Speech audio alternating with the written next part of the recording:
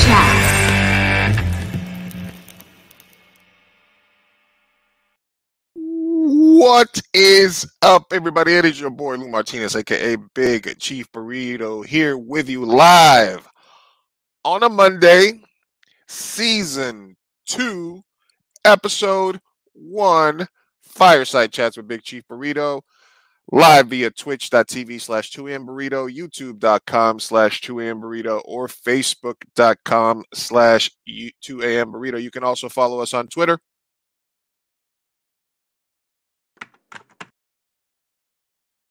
Make sure.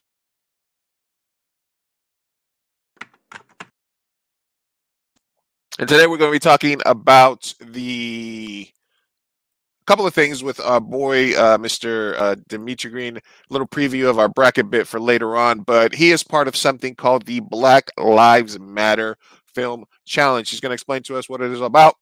We're going to be talking about general stuff happening in the local film community. We're going to talk about sports and anything that comes up. So thank you very much for coming on.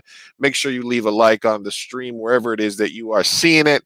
Make sure that you do, if you have a question about the challenge or about anything related to what we're talking about, you leave a comment, leave a question, let us know what's up. We're just vibing here on a Monday. Without further ado, 2 a.m. Burrito playa, Mr. Dimitri Green. Ooh, what you got? What you got for us there, Mr. Dimitri? What is it? What you holding in your hand, man? This is one of my favorite shoes, man. Grew up idolizing a lot of hoopers, but Penny Hardaway to me just had the dopest shoe. Like Jordan has like 40 pairs of shoes. Penny has like one shoe that like lasts forever, and they just keep making them every year. But this is the foam-posite shooting star. So you got the stars. You got the stars over here on the nubuck. Okay. You know, you have the all-white midsole that kind of resembles the foam-posite Pro Tim Duncan versions. Okay. Got the carbon fiber right there. And on the inside of the tongue, it says "Ballin' is like." Oh wait, hold on. Get in the camera. Ballin' is what I do. It's a pretty cool shoe. There's not a lot of them out there, and I was able to get me a pair. So you know, yeah. Thank you, unemployment. So yeah, I'm gonna go ahead and put that down. Now, see, this is where you're spending your stimulus money. Hey, hey, you know how? Well, your mic's a little bit cutting that out. What would you say? I said we're all trying to get a little bit ourselves, right? Since we Absolutely. Absolutely. I got to make sure I don't talk over you because I think when I talk, I cut you off for some reason. So let me make sure. You know how sometimes you can take things one of two different ways. You can take it as an insult, or you can just kind of let it brush off your shoulder. Yeah. So, you know, I smoke heavy, right? I mean, most of the stuff that's on my Instagram account, a lot of the stuff that's on there, I show that I roll myself 6 or 7 blunts for the weekend, or 10 joints for the week or whatever. I do just how people do their prep work in the kitchen. I do my prep work when I roll up. So I posted a picture a couple of weeks, and we were talking about this because there's a sort of white savior among us. I'm not going to say who it is because I don't think they want the smoke, but there is a white savior lurking in the shadows of the local San Diego film community, inserting themselves into conversations, trying to make sure that people understand the right way to think about stuff.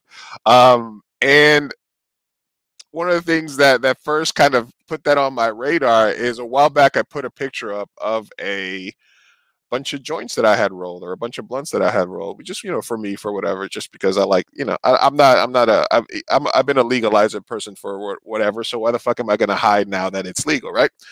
Right. And their comment was, I guess your stimulus check hit.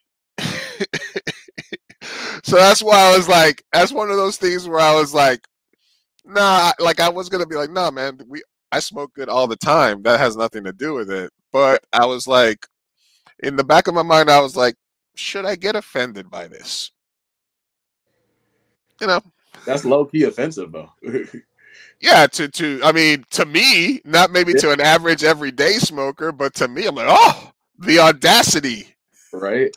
That you think I need a stimulus check to smoke good. This is not what's happening. But we'll get more into that later, see if we can drop some more clues, see if people can find out who the white savior is. And then we'll take it from there. Me and Kenny did a Juneteenth episode about 6-7 months ago where we kind of talked about all the shit that's happening in the world. And we talked a lot about the protests earlier and stuff like that. And over the last year, there's been a lot of attempts by, I don't want to say the powers that be, but like institutions, companies, film organizations and stuff, to sort of reach out and say, even DoorDash has a, Black merchants sort of tab. There's been an effort. I don't know if it's been super effective in every instant, but there's been an effort to sort of reach out to more Black voices, minority voices, stuff like that. Is this, I guess this would be the attempt locally to sort of put something together to sort of get in front of, not in front of that, but to sort of, say, this is us doing our part. Is that kind of how you feel about it? For me, yeah, I definitely think so. It's been a wave, and I think the wave for me, it started back when Black people were filmmakers, right? Black people actually started to, so to speak, protest the Academy Awards. And then like next year, Mahershala Ali, and you know, it kind of steamrolled from there, really. And it shows you the power of filmmaking and why we do what me and you both do, Lou, and share our stories and all the hard work you put into producing and whatnot. So we want our stories to be heard and we want them to have impact. And when it hit the Academy Awards, that's when the wave started hitting. And now going all the way up through all the protests with the Black Lives Matter movement, people are jumping on board. And the thing that when they jump on board, the thing that you look at, no matter what company it is like, are you just jumping on the wave? Like, what are your intentions? Are your intentions, is this going to drive home more revenue, or do you care about Black people? And I talk to my mom about this all the time. And I said, my answer is, I don't really give a damn. Like, I don't care why you do it, right? Like, I don't care why you put that one Black person in the newsroom. I don't care why you gave an extra scholarship to that one Black kid who might have not have got it in the previous year. As long as you do it, you know, it's not about people liking you. It's about people treating you right and treating you the same. And that's the way I look at it. So is Film Consortium San Diego a group that me and you have both been a part of in and out for the last how many years, you know, trying to say, okay, we're going to do our part now? I believe so. And good for them. Good for them. You know, it's a cool thing. So why not? For you, the action in front of the intent is not a big deal. Right. Okay, as long as you're taking the action, then whatever the intent was, I'm going to give you a pass for, because you're taking the action, even though you might feel like you're forced into it a little bit, or be like, well, man, we need to hop on this wave.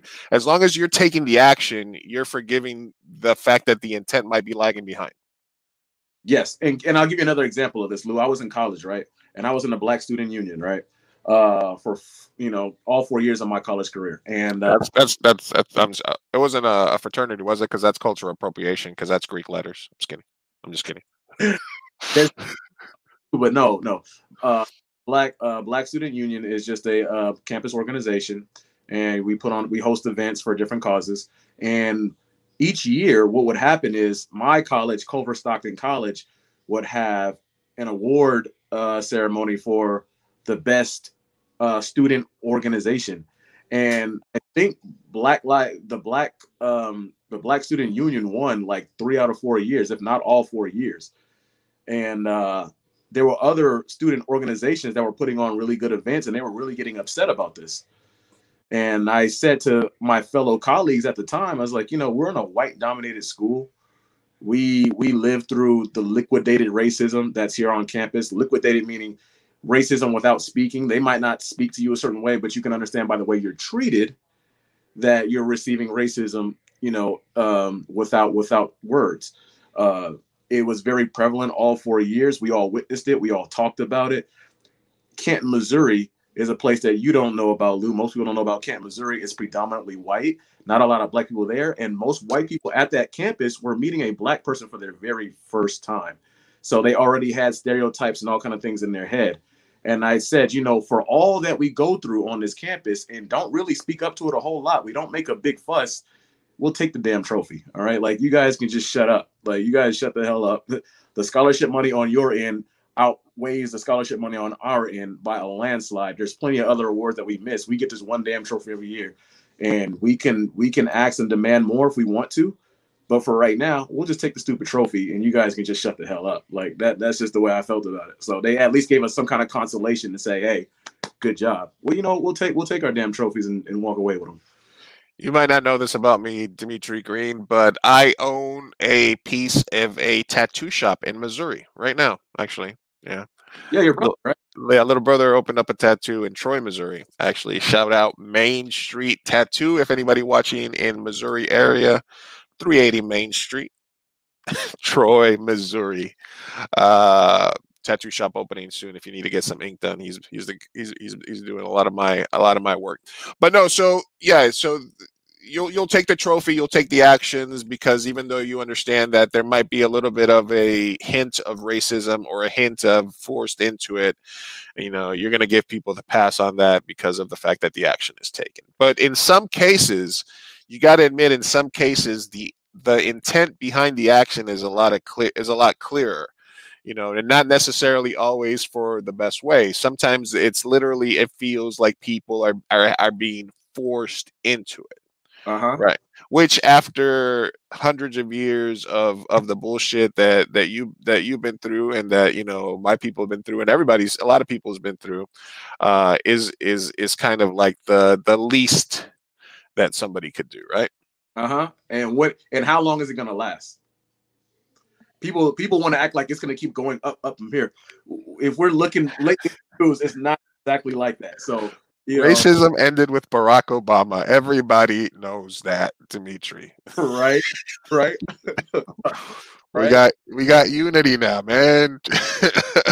We all know that we can talk a professional language in front of camera, in front of our business meetings, whatever we're doing, and we get behind camera, behind closed doors, and it's something completely different. And I say, you know what? Keep that shit behind the camera. Keep that shit behind the closed doors, and treat us right. That's the way I look at it. You're gonna feel the way you're gonna feel, but treat us right. All right, so give us the nuts and bolts of the competition or the challenge. How did it originate, and what do people need to do to be involved with it, or what kind of projects should they be bringing to the table? Okay, so February 13th, we'll be having a live stream for the Black Lives Matter film challenge, and we will be speaking with certain producers that entered the competition, and we'll be watching their stories and having conversations about it. I will leave the links with the descriptions with Lou and the stream and everything. So be on the lookout for it. And what it is you got basically 5 to 10 minutes, I believe, to tell your Black story that you may have been a part of a racist incident, whether it's you yourself or you witnessed it with somebody else. You get to share that story, and then you also get to share your perspective and how it may have impacted your life. An easy one for me is going back to Missouri again, talking about fraternities. I joined a fraternity. Well, I pledged for a fraternity, and then they were a predominantly white fraternity. At the time, I had Black fraternities that wanted me to join, and they lived a different lifestyle. Like, you had the pretty boys on this side, you had, you know, the thugs on this side. Not thugs. That's wrong. Fraternities are not thugs, but you had let's just say the cool kids on the other side. And me, I'm the dork of like, I consider myself like a nerdy guy. So I went with the nerdy fraternity, right? And they're predominantly white. And I kind of felt like there were guys in that fraternity that I thought I could trust, that I thought I was cool with, and I could call my brothers.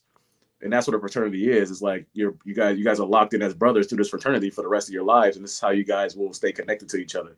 So I thought this would be cool, but I was always iffy about it because, like, Lou, I played football, I played basketball. Like, that was my fraternity. I was just known just for that. Like, I didn't need to do anything else, and I didn't really want a fraternity in the first place. I just kind of I went into it kind of with guilt just because of some other friends that I knew in it, until it came time to do the final part of the pledge. Now, also, I know I have a little intel from living with some guys in different fraternities. I know what goes on in the fraternities, right? They all are non-hazing fraternities, right? But I understand what goes on underneath the surface. So that's why I knew, going with this particular fraternity, I knew exactly what I was going to go through, and it was going to be basically harmless. So I did, and then all of a sudden, Mike Brown happened. So Florissant is like an hour and a half away from Canton, Missouri. So it's pretty close. And, you know, it set the world on fire, and people that were involved that lived in that neighborhood were right there at Culver Stockton. We're watching everything on the news. We heard when they were going to charge the officer for the shooting, and all hell broke loose. Like, you know, so I was very, very close to all of that. On the last day of the pledge, I looked at these guys and said, you know, what if I was in that position? What would you guys do? And they failed that. They failed me on that. They couldn't give me a straight answer. They you know when somebody's dodging around the point, you know when somebody's pulling the old you're my friend, you're Black, I can't be racist. Yeah, you're my friend, I'm Black, I can't be racist. But if you were in that situation, I was a cop, or you were in that situation, what would I do? Oh, I don't know, man. A guy that size, 6 feet this, and you know he's 200 and something pounds, and I don't know. He might have stolen some blunts. Right. And then people try to say, well, Dimitri, that wouldn't happen to you. You're educated, blah, blah, blah. I'm like, Mike Brown wasn't an idiot. Like he might have smoked, but like what white person that been to college hasn't smoked? So like, what are you guys really trying to say about that? Like just saying that to me is racist. Like saying that I'm intelligent. What about the rest of my brothers that are out there? What are you saying about them? So they just failed that. And then that's the day that I decided, nope, no fraternity for me. I'm just going to graduate and do my thing. So that's an example. You can share that kind of story. All that we ask is that you have a setup similar to what I'm doing right now or to what you are doing right now, Lou. Like you have a nice little setup where you can hear everything clear. You know, you got enough set design with all the cool stuff you got in the background. It's not just a white wall. I'm just going with the black backdrop, something like that, and go ahead and share your story. And we want to make sure that your story is heard on all of our platforms, on social media, and we'll be streaming it live. Film Consortium is now not only sponsored by KPBS, but also Panasonic Lumix and the San Diego Airport. So a lot of big sponsors to try and get the word out. So I hope you guys tune in on February 3rd. Well, you know, hey man, tell Panasonic they can go ahead and shoot some of that Lumix gear my way because we leave that Lumix life around here. 2am Burrito, Panasonic for life. Got the G2s. I got the S series now. So yep, you got the G2 back there. We got the G2, GH4, GH5. We got all the G's in this house. Thanks for stopping by. Mr. Kurt says, love this guy. Thank you for stopping in, Kurt. Loyal listener, follower, filmmaker, musician, overall good guy. So if you have a story how, you know, racism or systemic racism or, you know, something has failed you or where you felt a certain type of way, I guess, in a moment and something that's stuck with you. I think any minority, black or brown, has that. I mean, I remember driving through Alabama, getting out the car. My mom is in the car. I go out into the Piggly Wiggly or whatever the 7-Eleven gas station was there. And I just remember walking into this gas station and the entire place stopped with all these white people in there, just turned and then just looked at me, and it was just dead silent as I walked to the register. And I was just like, can I get $20 on pump one? And I was just like, bloop, bloop, bloop, bloop, bloop, bloop, bloop. You know what I mean? Like I definitely got a you ain't from around here, are you, boy, feel from that one, right? Yeah.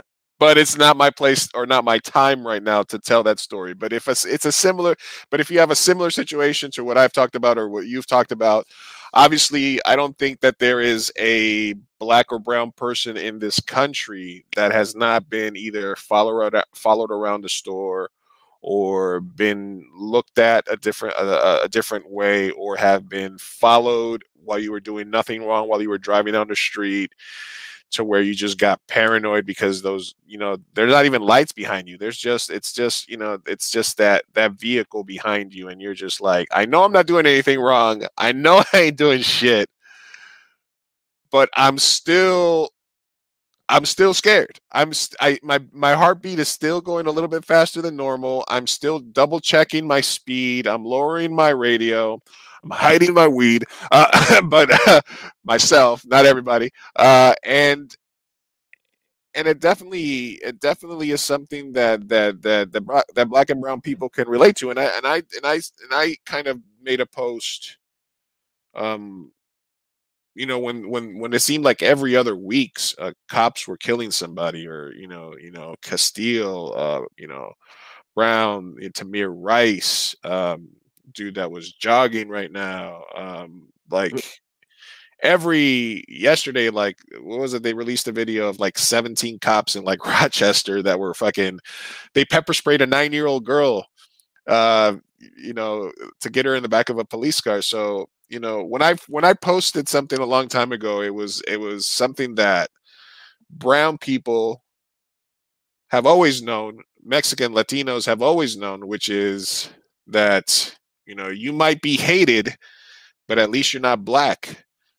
Because every white girl, Chinese girl I ever dated, I was like, does your parent know that you're dating a Colombian guy, or how's your parent with Latinos?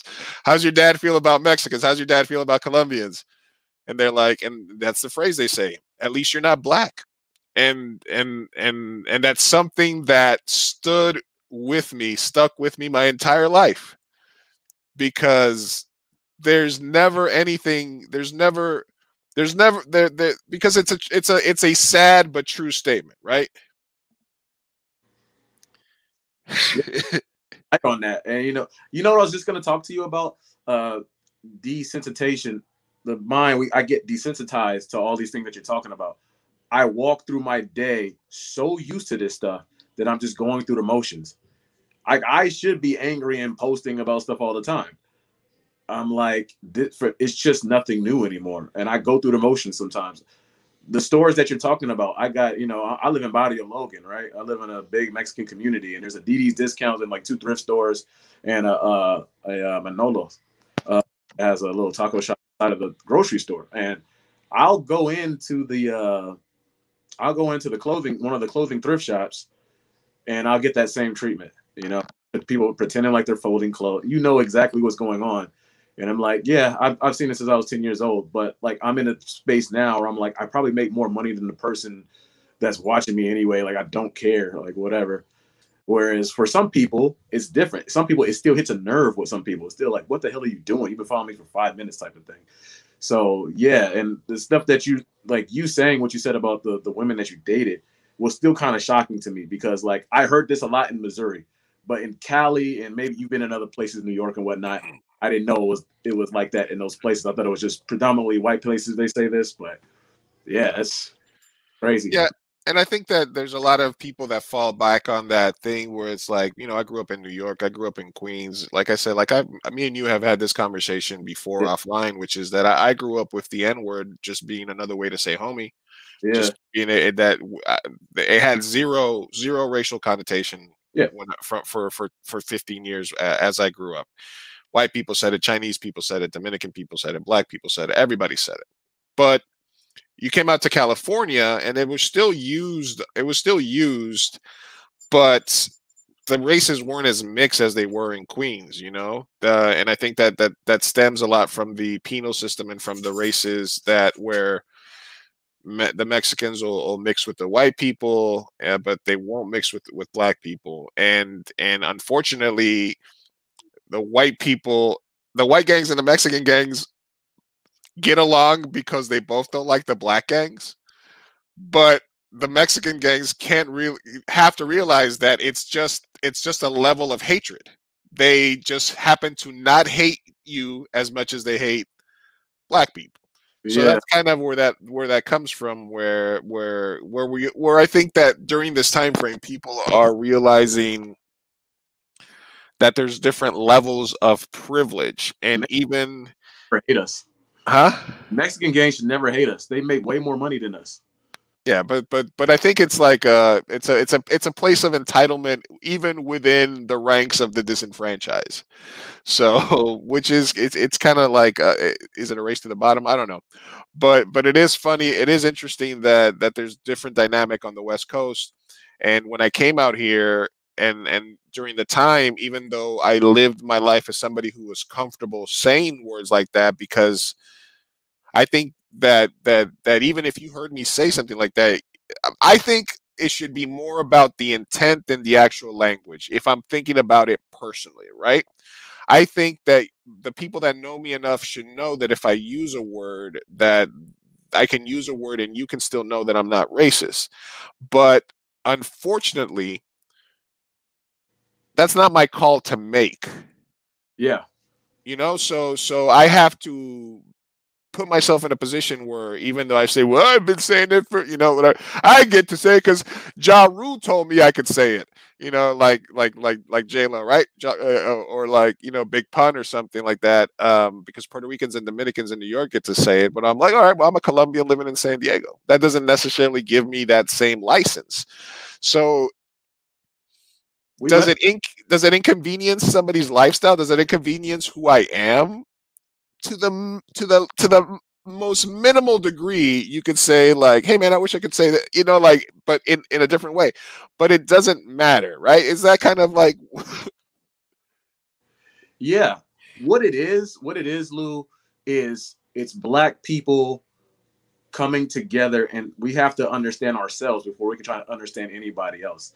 Like right now, trying to start my own, get my own LLC started, going into business. You know, people like myself, Kenny Jenkins, you know, with KDJ Productions, all the things that he does, Twitch and all that. We got to learn to own ourselves and be our own pioneers and entrepreneurs. And that's a big thing now. And more of us are doing so now.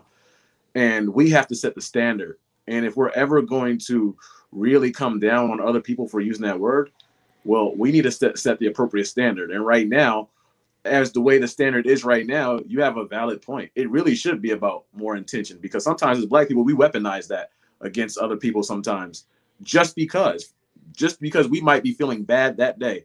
And you, like, I'm sitting here, literally, you're teaching me poker or something like that. We're playing FIFA. And he'd be like, nigga, you just beat me by 3 goals. Like, bro, I know we cool, bro, but don't mean you could be saying.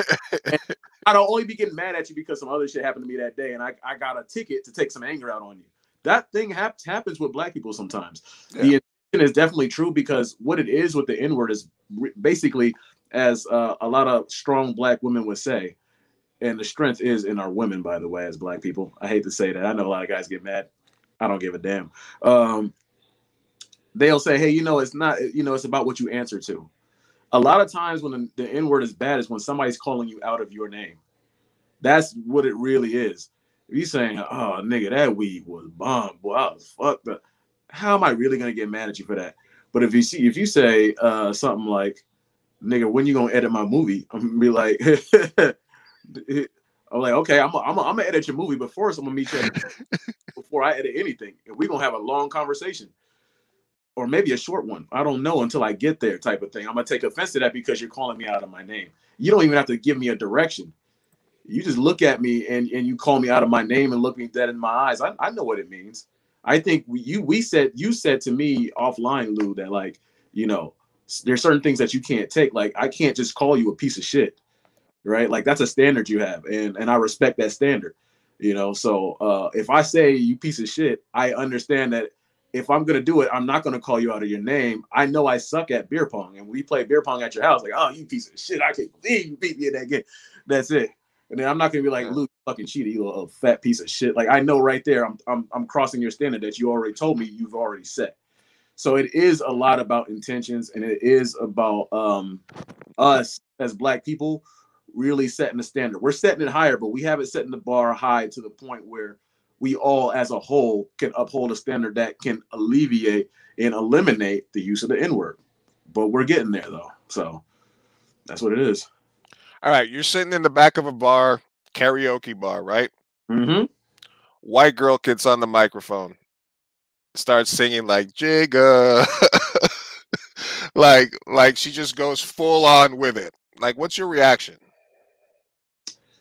My reaction is, the first thing is she better know where the exit door is. Because sometimes you got to remember, when you're in a bar, people are drinking. And remember when I said weaponizing the word? Black people will weaponize it sometimes. You don't know what some of these people that are drinking are going through in a bar. You know, there could be a bad breakup. There could have been a fight. Somebody could have said something derogatory already, and then they hear you, and now they feel like they got a ticket to take some rage out on you. On the other end, as a Black person, we know the Jigga My Nigga song was a classic, and we all enjoyed that song. And as a Black man watching a white girl sing it, we might have our intentions of what we might want to say to that person later. And it might not be anything bad. It might be like, damn, girl, you killed that song. What's up? What you doing later, type of thing. Who was it that brought the girl on stage to sing, and then she just started, like, was that dude from LA? You know what I'm talking about? Take a bunch of Filipinos to the drive-in. Oh, you know what I'm talking about? You know what I'm talking about? Yeah, Kendrick. I think it was Kendrick that brought a girl on stage, and she started rapping along, but she was saying the word, and he was like, "Whoa, whoa, whoa, whoa!" Now, part of it is you got this girl that's vibing. She's probably drunk or high at the concert. You bring her up. She's a fan of Kendrick. When she's in her car, she hits that hard R like nobody's listening, right? Mm-hmm. But you bring her on stage, and then it becomes and then it becomes a problem, right? There's a little bit of right. There's a little bit of layers to that. Yeah, you expect a girl to censor herself intoxicated while she's up on stage having a moment of her life. Right. She's in the moment. She feels like she has validation because you brought her up there. There's no way you get up on stage with somebody like that and you try to censor yourself between, you barely know the words anyway, you know, and then You do that, but at the same time, you have to be consciously aware of where you're at too, as the individual. So, like you said, it works on it goes on both sides. Yeah, Kendrick Lamar, thank you. The white boy watching with the word. Okay, Kurt. Chris Rock made a joke about this. He was like, you can get away with the nigger word, right? Like, 12:02 on a Thursday, the day before Christmas. Yeah, like fuck me harder, nigger. Like Right. that's happened already. Like, that's history. Nobody's talking about this but that's happened already enough times, right? That and they've gotten away with it every single time, right? You do it in a moment of passion like that, yeah, you get away with it. So yeah. I called Fat Joe and Ja Rule, and they said I had to pass on karaoke, so I'm cool. Just FYI. no, because you can't get on there. Like one of my favorite Tupac songs is "I'd Rather Be Your Nigga." Like that's a fucking classic fucking song. It has, and I don't think it necessarily in that context has something to do with race, but you got to be aware of the time that you're living in, and if it inconveniences you, then when you're singing the song, just leave silence where the word is supposed to be. mm-hmm. I think that's the better move than like saying like ninja or or something else, right? That's always the better. Just don't say the word, don't replace it, don't throw in N-word, like if the music is there, and obviously I think it's almost like this boastful thing. It was like, well, I appreciate the music, I love it, I got the album, I know all the words, I know.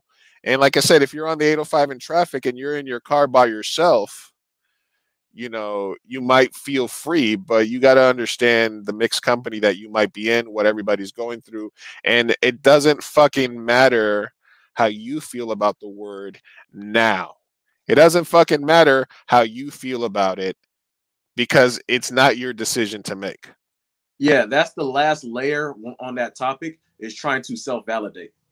That's the last part of it. And it's like, when you're in a room, like you said, in a bar, you don't know who's in there. So you take your precaution. And like you said, don't say the word. Or the other thing you can do is wait to be validated. Or you can ask. You can literally ask, hey, if I say this word, are y'all going to get offended? Hell yeah. Well, you know where to step. If I say this word, are you going to get offended? Hell no, white girl. You got some big titties, girl. Go ahead and sing that. Like, you know what I mean? Like, and then you go ahead. But you try to self-validate, it's never going to be accepted by us. And most of the times, it's pretty bad anyway. Like, we're just not trying to hear it.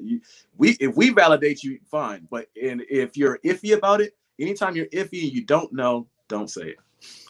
As a matter of fact, the only time I would ever feel comfortable saying it is around Black people that I already know, and that sort of know my heart, as opposed to know language. You know what I mean? Like, because like I said, growing up my entire life, Lou, you're that's my, you blah blah blah. Like, it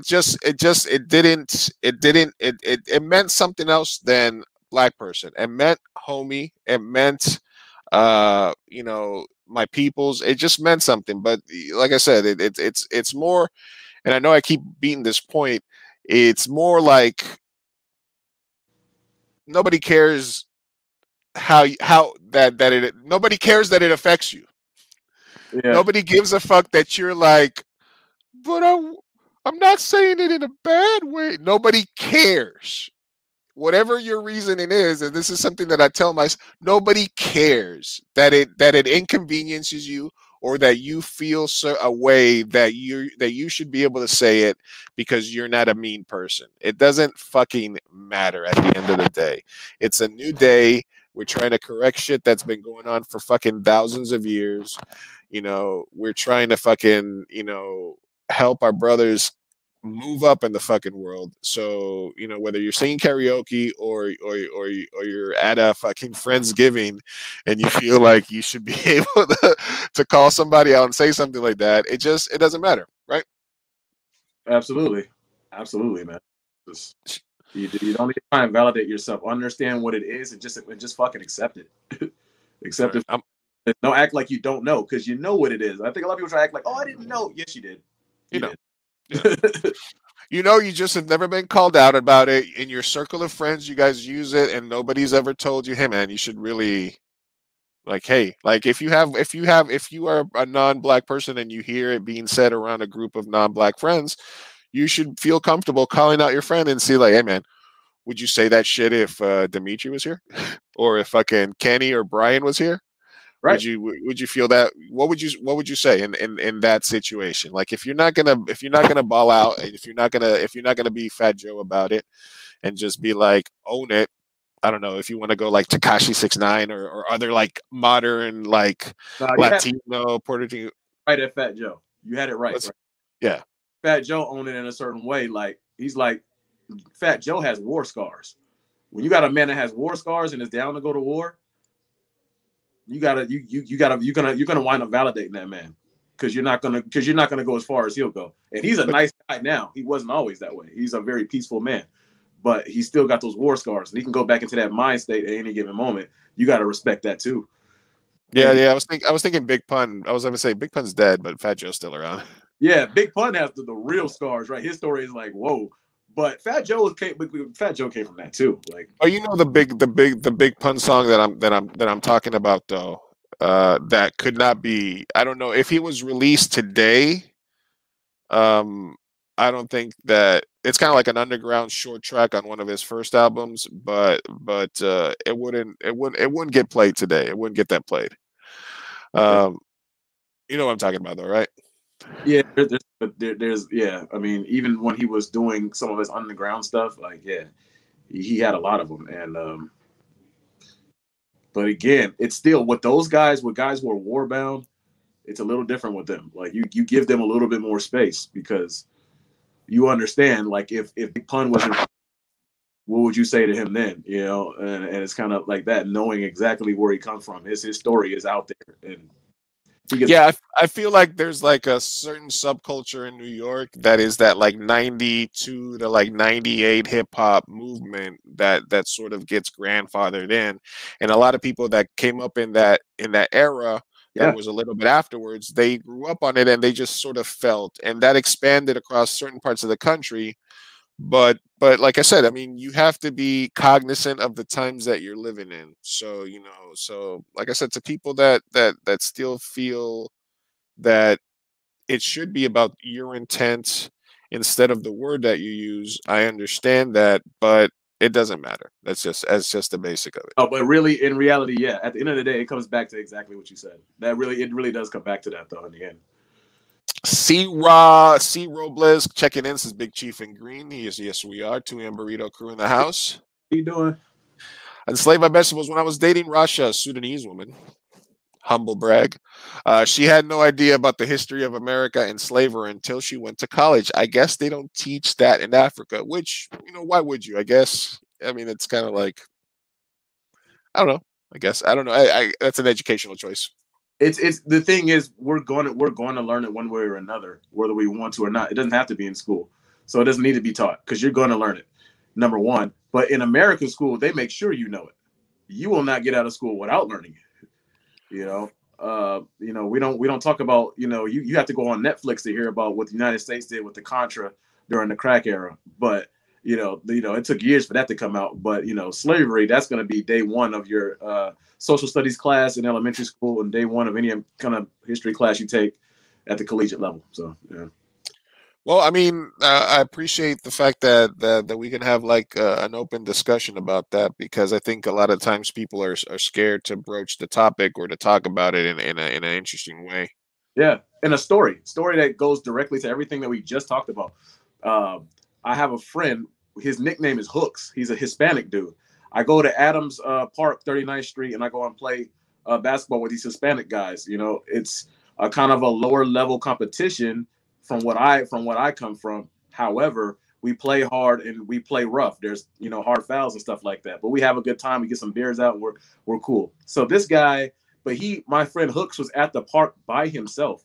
And you know when somebody's going through something in their life and they kind of have that I don't give a fuck attitude, and they kind of have like a death wish because of whatever's going on. Now, he's drunk as all hell, and he's not saying anything about what's going on. He keeps uttering out these words. What the fuck you gonna do about it, nigga? You ain't gonna do shit anyway. You're not gonna do shit anyway. He's not talking to anybody, Lou, but like There's enough black people around to hear what he's saying, and he's not going to stop. And he got a pass for a good 45 minutes of saying this. And I'm looking at him like, this is my friend, but he needs to stop. And I'm thinking he's going to stop because people are hearing and they're turning a blind eye to it. Like, he's just drunk. Let him do his thing. After 45 minutes, the temperament is down. The temperament's gone at this point. Now people are getting up out of their chairs and they're like approaching this man. You know, some black guys are playing some spades, talking shit. They got a little party going on. They might have a little weed, a little drink, whatever, having a good time in the park. And they're like, okay, that's enough now. And now they're getting up. So now, you know, I'm just shooting the ball by myself after a nice little workout. And I say, yo, Hooks, like, shut up, man. Like, there's people in the park. Like, what are you doing? He's not listening to me at this point. And, you know, long story short, now individuals are coming after him and they're ready to fight. There specifically there were 3 black guys. And then there was a 4th black guy that wasn't in any crew or clique. He was just like a military guy. But, you know, even though he was a smaller individual, all of a sudden he takes off his shirt and he's got the little muscles, like he's built and all of that kind of stuff. And he's like, man, I ain't cool with all that nigga shit, bro. Fuck is wrong with you? Takes off the shirt. You know, black, we like to flex and walk towards you when we about to fight like a World Star war cry. He's doing that. You know what I'm saying? And then he's ready for war. Now, my big black ass, I'm literally over here guarding this man. Now, in my mind, even as a martial art practitioner, I'm going to save your life. I'm not going to fight for you. Like, I am not throwing one strike in this because, like, you did bring this shit on yourself. But I believe in preserving life. I don't believe in ignorant violence. That's not gonna, and not to mention, at that time there was still a police station right by that park, like literally adjacent to the park. And I'm trying to tell these black guys as they're getting upset and acting like they want to fight. I'm like, you know, you guys gonna be the ones in prison if you guys go through with this. Like, when the cops get here, you guys get in trouble. He might get something happen. Something might happen to the Mexican man too, but you guys know what's going on here. Like, you know what can end up happening to you guys. Why put you guys yourselves in this kind of predicament? They didn't hear a damn thing that said, Lou. They could care less. It was on. Luckily, these guys don't really know how to fight that well, but they're still, you know, acting like goons. They're running up on them.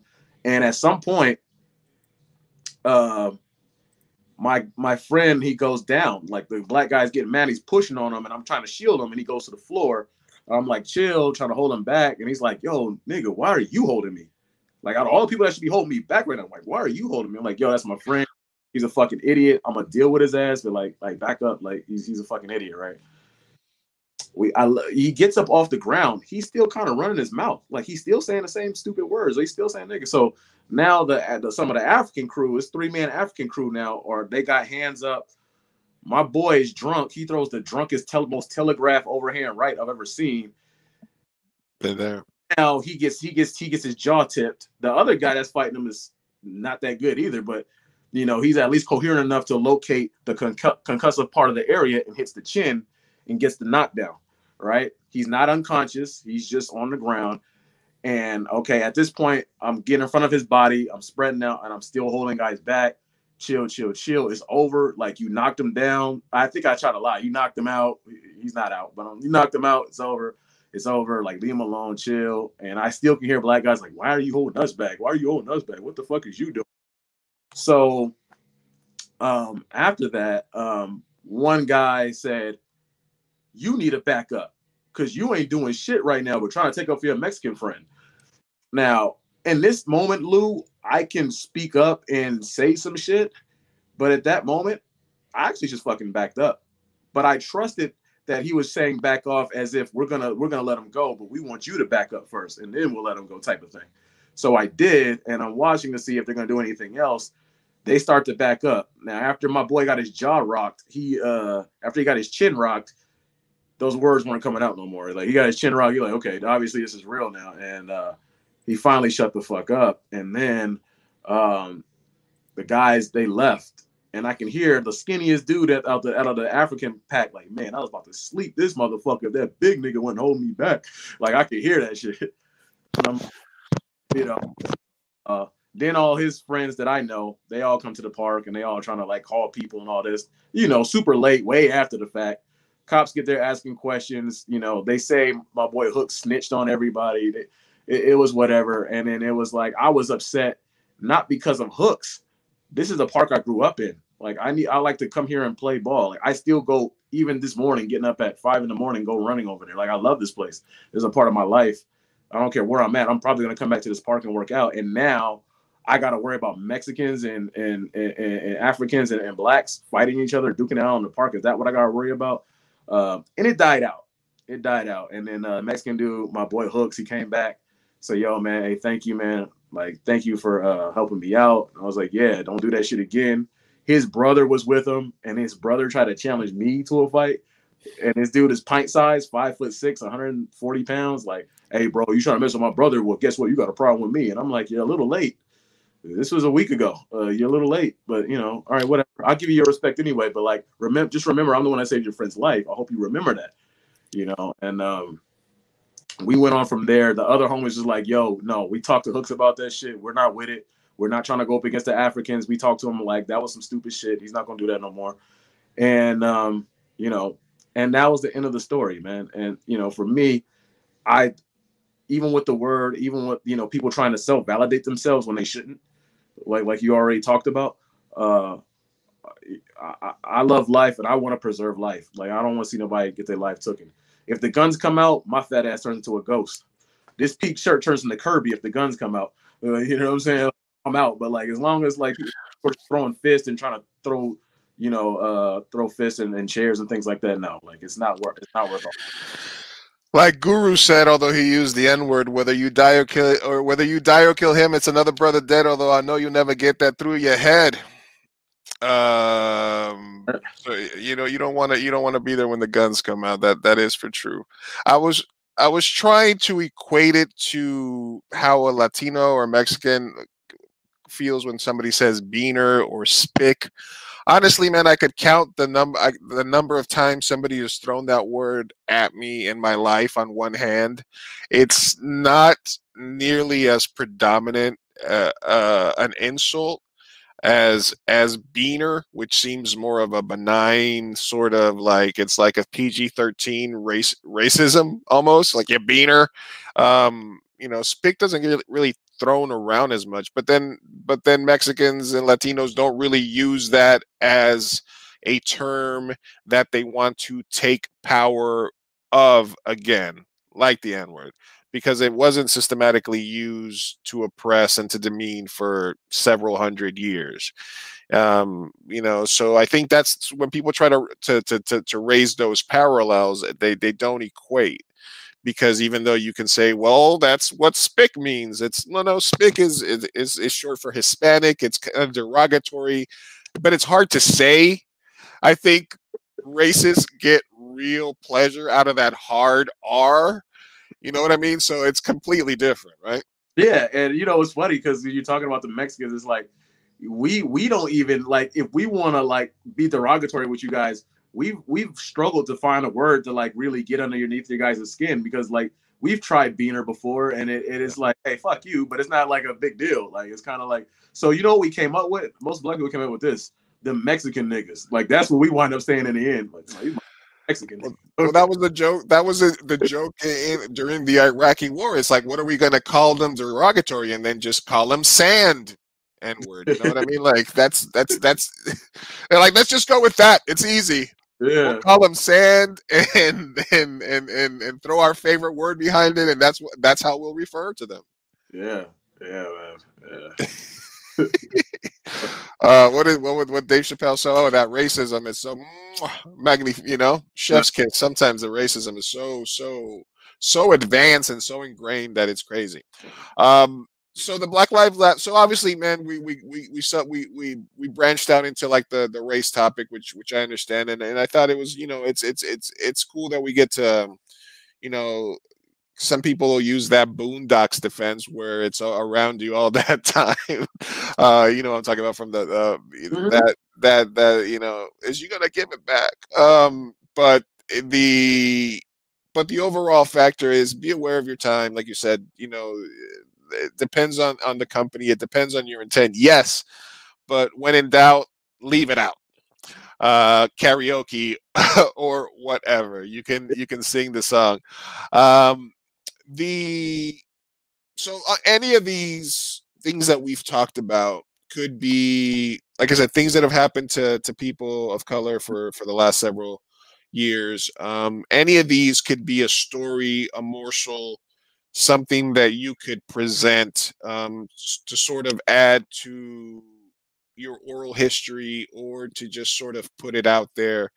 Um, because the more you put out stories like this, the more people that might be afraid to tell their story say, yeah, something similar like that happened to me. And when you see this happening more and more, you know, there is a segment of the right wing sort of population that doesn't accept gay, lesbian marriage until they have a gay son, right? Or a lesbian daughter, or a trans son or daughter, right? There's a lot of people that will not open themselves up to, or that you know, you can even say that don't take COVID seriously until it affects them directly. People oftentimes have to be forced by it affecting them to affect certain things. So if you put your story out there, you are enabling somebody else to piggyback off of you and be more confident, feel more confident in telling their story. And the more stories that are told, the more people that didn't know those things were happening will open up their eyes. Do you think there's a truth to that? Absolutely. You know, going a little off topic, you know, Bruce Lee was the first person that said, you know, it's not Chinese martial arts, it's not kung fu, it's not kickboxing, it's not none of that. You learn every martial art that you can take from the martial arts that works for you and disregard the stuff that doesn't work for you. And the correlation there is get all the knowledge that you can obtain from these stories so you can gather a better perspective and get to know us a little bit better, because all these different in certain ways. And you know, the Black Lives Matter film competition has all races in it. It's not limited to Black people. So you're going to have white people telling, I've already heard a few white people tell some very interesting stories, like stories that start with driving in a car and listening to Busta Rhymes, and how that's a great thing to do when you're stressed out. Like, that was crazy, right? Because I know me and you listen to Busta. You don't think some white girl would, you know, but that's a thing. And then, you know, you learn about these stories, and you need these other stories that are not stereotypical, that are real life stories, not something that's in the media, social media, to learn from and gain a proper perspective and understand the issues that have been a part of our history, and how we can take those issues and start to work on those for a better future for us all. So that's why it's important to take all the information in. We do have a panel of judges. So not exactly every single story is going to be told. Every single story is not going to make it. We will disregard those who we feel are not of the community guidelines, you know, so, but most of these stories will be told. And, you know, the whole point is, not only do people that are non-minorities hear something that they've never heard before, us as minorities, we hear something that we've never heard before, and now we're gaining more perspective into the other minds of other races as well. So it's for all of us to learn, and it's done on a platform where you don't have to risk high scrutiny and judgment, and that's what we want to provide, to have these better conversations. So this doesn't necessarily have to be Black voices. This could be right. a non-Black voice that has been caught up in the moment and has realized something about either their privilege or their position of opportunity, or have gone or seen their friends go through something like this, right? Absolutely. Yep. Absolutely. So how can people get involved? How do people submit? What's the process? All you have to do is go to filmconsortium.com. They're always updating their events, and it will take you to Film Freeway, where you can go ahead and register and sign up. It's really that easy on filmconsortium.com. But if you should also be able to look for it if it's on Film Freeway and Film Freeway, right? If you look for BLM Film Challenge. Absolutely. You can look up Black Lives Matter challenge on Film Freeway. Look up Film Consortium on Film Freeway, and they will it'll take you right there. And then, are these all like storytelling? Can you do like spoken word? Is it what are there any limits to how you tell the story? You can do it. You can do it through cinema. You can do it through a normal, like you said, just a normal, just telling a story the exactly way I'm doing it right now, like with the black. That's why I'm purposely doing this with the black. I'm doing this with the black backdrop, with the lighting. You know, you can do it this way. You can tell a short story if you want to. You can literally do both as long as it's under the time limit and the judges feel like it's appropriate to the culture and you're giving us a proper perspective on something. We're gonna accept it. So it is kind of broad as long as you stick to what the subject is. Okay, because when I first saw it, I felt that it was like, hey, if you are a black filmmaker and you have a film that sort of deals with racial issues, you can submit it to this and put it on. And that's how it Uh, started. How it started. okay, but then you guys have expanded to be able to expand it so that more types of storytelling, whether it's poetic, whether it's a short story, whether it's spoken word, where it's a beat poem. I Yeah, walked into the room. yeah, yeah. We want you to be able to sit down and literally have a conversation and tell your story. What's the time limit? Yeah, within a time limit, because we also understood when we were first talking about, when the board first started talking about this, is like, you know, do you really need to get in contact with a filmmaker and do pre-production, and then do pre-production and then do a film and then do post-production? Like, do you really want to go through that? Like, everybody doesn't have access to that, but a lot of people have really great stories. So let's make it a little more broad than that. So, we'll because this is a film organization, we're always going to take in the cinematics as well as the testimonies. Can you show clips or show something that you've done and then sort of speak over it as well? Can you do kind of like a hybrid? From what I know, yes. And what is the time limit? I believe it changed. I believe they said it was 10 minutes in the beginning. They might have lowered it to 5. So that one I'm a little iffy on, but it's either 5 or 10 minutes. I'll say 5. And then cost-wise? Cost-wise, I believe entry fee is $25. Okay, that's $25. You get 5 to 10 minutes, and this is all going to be live streamed. So you basically jump into a Zoom or jump into a StreamYard. You wait your turn. They call you on. You introduce yourself. Bada bing, bada boom. This is my story. Thank you for your time. Adios. And then the judging is afterwards. The judging is not live, right? Right. And then I believe we have a Q&A session to go with that as well after all the stories are told, and we get to have a little discussion panel about it. So, yeah. And then also the judges as well tell their stories as well. We're also a part of it too. So, yeah, we want to get, everybody heard and try to gain a better perspective. And I've always had a love-hate relationship with the consortium because of, I've always been. Oh, really? How come you never told me?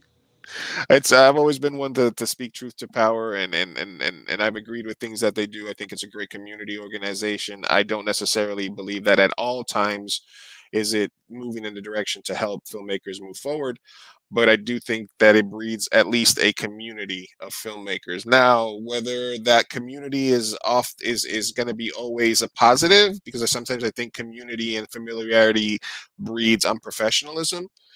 Is it always going to be the best thing for it? Neither here nor there, but I do agree that a lot of the events and the stuff that they put on is great for networking, showcasing, and getting yourself out there.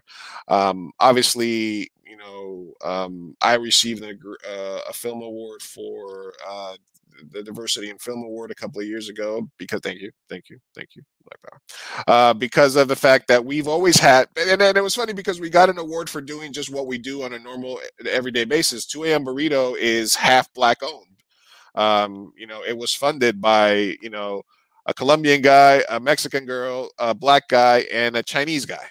Those are the original 4 of our company. And ever since then, we've had an open ethnicity policy. We've made movies with white people as leads, Black people as lead, Latino people as lead. So when I got an award, I was like, this is a validation that we're doing things right. When the new Oscar rules came out, basically saying moving forward, the Oscars is going to seek to be more inclusive. We're going to demand that 30% of your cast or crew or production staff be minority, women, blah, blah, blah, this and that. And I was like, I literally do not have to change one thing about how I make movies in order to qualify for the Oscars, because that's the way we've always done movies. But there was a lot of, not a lot, I'm not going to say a lot. There was a few local filmmakers that immediately freaked the fuck out.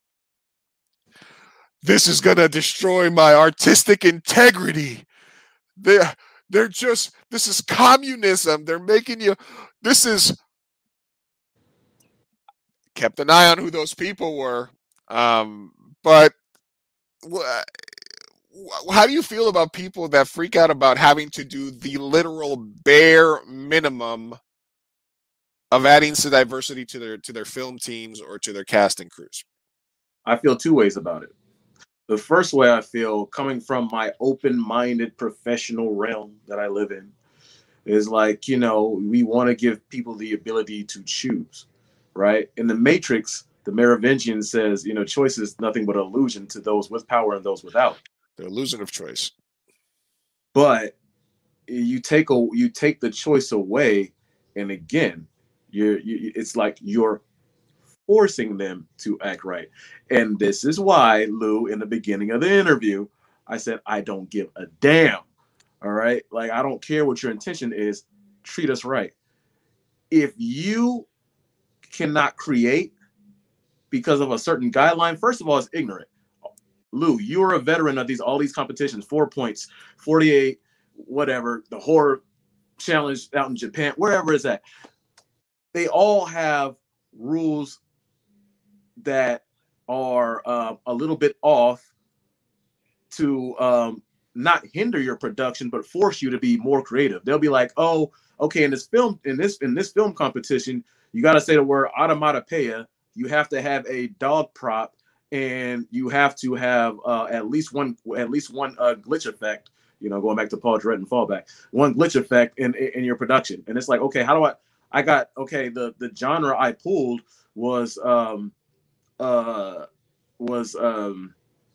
ensemble. You know, and like, how the hell, like, okay, I'm gonna do a glitch effect in an ensemble, and then I'm gonna say automatic pit what? Like, how am I gonna, and then all of a sudden you see all these cool movies that come out, right? So obviously, if you're doing that if you're doing these competitions, and most of the people in San Diego, that's what we do for a living, literally, and then all of a sudden they say, oh, we gotta add these other set of rules that includes you putting minorities in the film, and now all of a sudden it's a problem. That, again, that starts to speak to your intentions once again. Yeah. Either do it or really, for me, on the ignorant side of me, like, do it or shut the hell up, because like, you have to make them a leader. You can make them I mean, the thing is, it just makes you think about your thing. They could be your producers, your camera people. Why is that so hard? And the thing is, like you said, people said it's affecting their creativity. If you can't do that, you don't have creativity. You really don't. Like, it's like, you know, I can, you know, because of my relationship with people like you and Jody, I can produce anything. All I got to do is make sure there's some money into it, and be like, hey, Lou, I want to pay you to, you know, cast something. Or maybe, you know, if it's just me and you just working on low on a project, we can take a all white cast and make beautiful magic. We can take a Mexican cast mixed Asian, and we're gonna find something for everybody. You know, Kenny Jenkins included. He's a producer who writes. You know, he can write for anybody. So, you know, it's not about your creativity. You're hiding behind it. You're hiding behind it because you disagree with it. And if you disagree with that, it's an obvious sign of racism.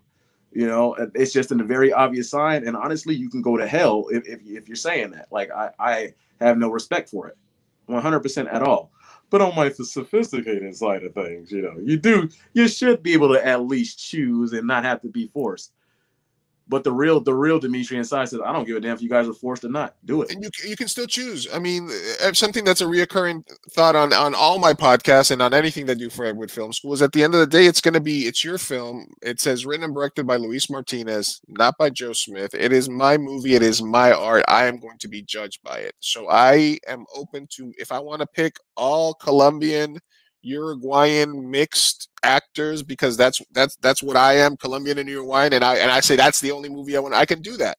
But But when I have, we did Puffy Must Die, I chose Malcolm Johns to be the lead actor because he was the perfect person for the part. And when we were doing Shenanigans, and I was kind of picturing this in my mind, I was like, oh, that's going to be perfect for Dimitri and Jace, for these two dudes. And sometimes when you're an independent filmmaker, you're casting from a small circle around you, and you're trying to figure out who's the best lobe. So as long as you are open to possibilities around you, and you're open to sort of being outside of what your initial preconception is, it shouldn't affect you. You can still make your Lily White movie if you want.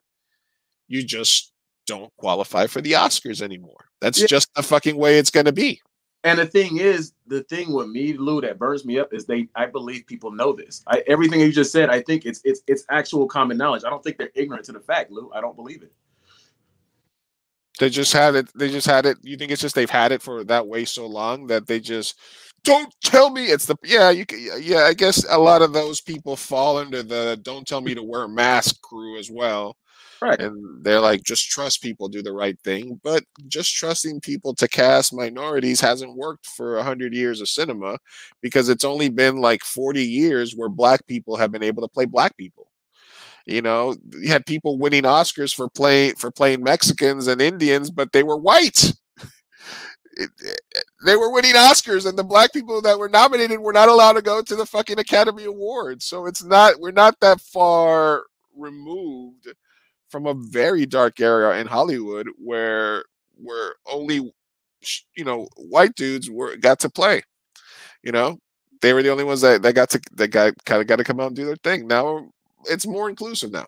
Let me ask you a quick question. Remember when this is the classic example that all black people talk about in the film was Denzel Washington winning the award for Training Day, right? Do you know why black people were upset about that? Because his name was Alonzo, or because he had a Latina girlfriend, or what was it? Because there's two parts. The first part is usually well known, is Denzel Washington's history of roles before playing Training Day. Now, on one end, you could argue Denzel showed he fully optimized his range in Training Day, because he played a part that was not the hero or the person the stand-up guy that he normally plays, right? You can take that angle. But the way black people saw it was like every positive role he played from Glory all the way up to there, he never got anything. And he's been giving award-winning performances for years now. The one time he plays a crooked black cop, all of a sudden, now he's worth winning an award. That was what said. That's the Halle Berry thing, too. She had to play a hooker to win her Oscar, right? Exactly. And then on the sophisticated end of black people, we were looking at the movie that was released a couple of years previous to that. His last starring role before that was Hurricane Carter. It was a black boxer who was detained by police unjustly. Black Lives Matter style, basically. He's driving in his car. Two white people said, a black man who did murder.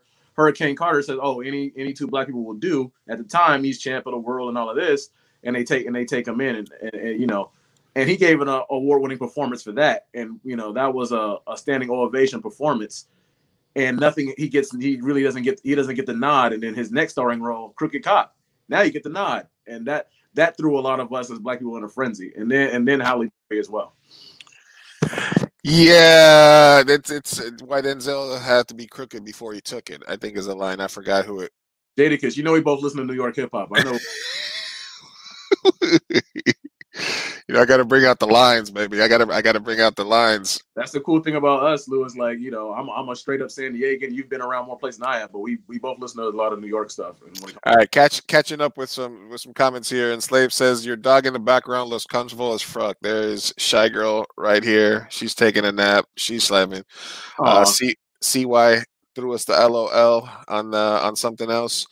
And Slave by Bessel said he should have won for Malcolm X. Absolutely, he should have won for Malcolm X. He could just he definitely could have won for Malcolm X.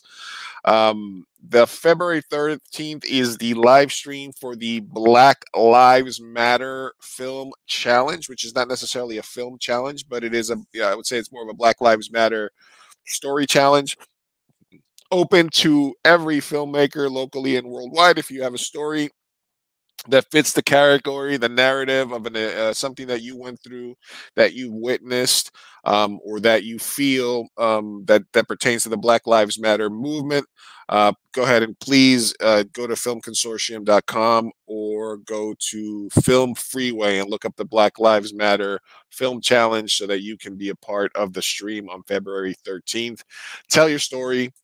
$25 to submit, and Dimitri is here to talk about it. Hey guys, if you guys want to be famous, you know, by by followers, thank you. The trolls have shown up in the chat. If you want to, You made it, baby. you made it. The trolls are here. All right, we're gonna get into some life and death race stuff here with Dimitri in a second, because I do want to catch up with him. We're going to talk basketball, a little bit sports, a little bit of things here on we've done an hour 15 on race in America and the Black Lives Matter Film Challenge. So let's lighten it up a bit. But yeah, definitely Hurricane was a fantastic film. No fucking joke. Hurricane was a fantastic. I mean, Denzel's a beast, man. Like you could, if you could go back and take away somebody's Oscar and give it to Denzel, I would. You know, we had a bit that we were going to do called the un-Oscars, where you would go back and take somebody's Oscar and give it to somebody else more deserving. So Denzel would get one. Like, you know, like I would take away. Whose Oscar could you take away? The movie Crash, which was horrible, and give it to somebody else. You could take away Martin Scorsese's Oscar for The Departed. Martin Scorsese getting an Oscar for The Departed when he's done a million other much better movies than that. That's another thing. Spike Lee finally winning an Oscar, when, you know, he didn't win it for Do the Right Thing or for a bunch of other stuff that he did. You could retcon the entire Oscars history if you really wanted to see who was really deserving. Side note, and I want to pick your brain on this because you're a higher film guru than me. I want to know your opinion. What do you feel when we talk about these Oscar, you know, screw ups, or people who shouldn't have got it and people who got it later? They always bring up paying dues. That's usually the term that gets thrown around. Oh, they paid their dues, and then now it's their time to get one. Is it about paying dues, or is it about the film? Like, I want to hear your perspective on that. I think my perspective on that is that the Oscars are a private organization, right? That started off with people had to be brought into it. It was like a fraternity. Somebody had to vouch for you. Somebody had to bring you in. You had to be a major player in Hollywood, or you had to have won an Oscar. So even if you won an Oscar in 1936, if you were alive in 1996, you could still vote for an Oscar. So it stands to reason that if it's a white industry that started off as a white industry, we're nominated more white people and more and more and more. And those people that won awards were then the ones that would watch every movie and nominate people that they would tend to nominate more and more of the same kind. So I don't think it's a matter of paying or due. I just think it's a matter of the judging establishment. That's why the Hollywood Foreign Press and other things sometimes differ a little bit from the Oscars. Not by much, but a little bit. So yeah. I don't believe that so I think that some of these rules and stuff that have been changed, and, you know, them saying, well, you don't get to keep your lifetime membership unless you stay active in the industry. We need to purge some of these voters that are like 90 years old, because it could be like, there's movies like The Remains of the Day, and it was like Oscar bait because it was a nice, easy English movie, and all these old 85-year-old people were gonna go to the Academy movie theater or get their little screener, and they'd feel all nice and safe inside, and they'd watch the movie, you know, and and they would be like, oh, this is the one that won the Oscar, right? Yeah. And so I don't agree that it has to do with paying dues, because, you know, we're here, you know, like I tell about myself, I'm not an up and coming filmmaker. I get judged right next to every other filmmaker in the world. That's how I want it. I don't want to be judged as a, like, I don't think that the paying dues thing is a realistic thread because of the fact that you're talking about a private organization. Now, if you're talking about opportunities to make and direct films, then maybe it's a little bit more apt. As in, you're not going to get a chance to do, like, I wouldn't get a chance to do Transformers right now, or to unless somebody took a look at my body of work and said, okay, you made 2 features, you made 15 short films, you manage actors, you have a good comedic timing. We're going to give you a shot, and then so I think in that essence, then yeah, you do have there is a certain amount of dues paying that you have to do as a filmmaker to get to the level where you get recognized there. But as far as nominations, that has more to do with the governing body of the Oscars and the people that are watching and judging the movies than it has to do with the individual Oscar, if that makes sense. Yeah, thank you for shining light on that for me. Yeah. All right. Ed Slay My Vegetable says, good job, bravo. And one of the best actors I've ever seen in my life is Angela Bassett. Yeah, of course, man. Of course. Tell me something I don't know, Mean Gene. Angela Bassett is one of the best actors. We also lost a very major black actress within the last week. Cicely Tyson passed away. An icon of icons at 97. Also, side note, R.I.P. Dustin Diamond, a.k.a. Screech from Saved by the Bell. Many a times on Saturday mornings or after school, I would watch Saved by the Bell. Everybody knows that. What was the guy from the lead guy from Saved by the Bell? Screech. Well, somebody in chat will tell me. Was it Mark Paul? But whoever the main character in Saved by the Bell is a sociopath. There's videos about him. He was always the bad guy. He was the horrible person. But you could always count on whatever the B story or C story that Screech was going on. Was always the funny. And obviously he went on to do other stuff. So I don't want to necessarily be like, oh, Screech, but because he obviously went on to do other stuff. And one of those things is obviously you don't want to be remembered for just Paul. But obviously R.I.P. Dustin Diamond, a.k.a. Screech, as what happened? He had a ball, didn't he? He had a ball? During his career. Hey, I'm sure he did, man. I don't think that there's an actor alive that gets put on like that gets that NBC money, and at some level isn't having a good time at some point, Right. Yeah. Especially in the 90s when you were getting like 30, where it was like, now it's like, hey, can you give us 8 episodes? Yeah. Back in the day, it was like, hey, can you give us 56 episodes? Because that's how many we need, because this is a network show. Yeah. All right. So I'm going to take a literal 35-second break here. We're going to shift gears. We're going to talk a little bit sports. We got a bracket bit for Dimitri. We're going to wrap things up. We're going to get on a little bit of a lighter tip, but we will be right back with Dimitri Green. Also, if you have your handles, put them in the private chat. That way I can put a banner up, or if there's any links that people need for it as well, just copy them in there and I will put them up as a banner. So we will be right back. Big Chief Burrito, Dimitri Green, Season 2 Fireside Chats. We'll be right back.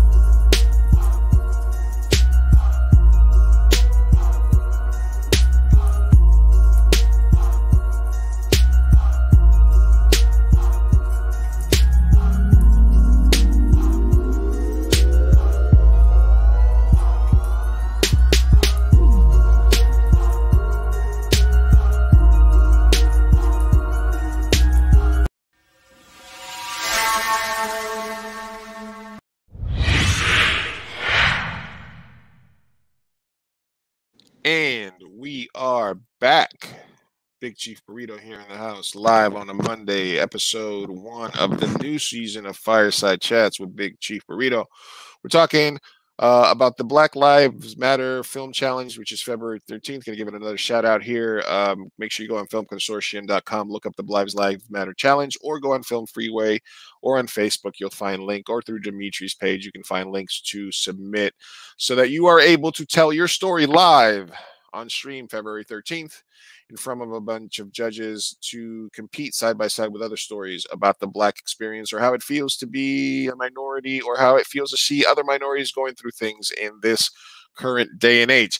But me and Dimitri here, longtime collaborators, 2 a.m. Burrito crew, we thank you for everybody who's watching. Make sure you leave a like on the screen, leave a comment, leave a question, whatever you like. But, it's Super Bowl week.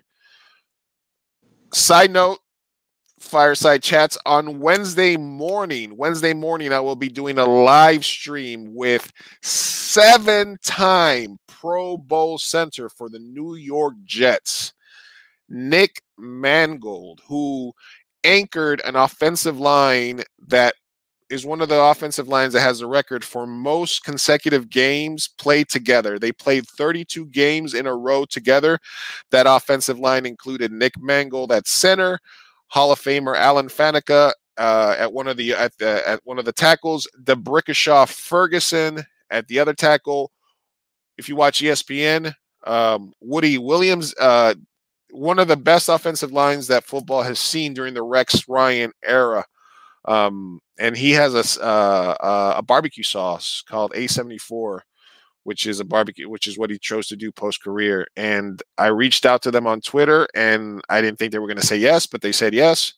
So I'm interviewing a 7-time Pro Bowler on Wednesday morning. How you like me now? Throw the bows a little bit, Dimitri. We getting it. So tune in for that. Make sure that you like and sub so that you get the notifications when we go live. Do you have a Super Bowl pick yet?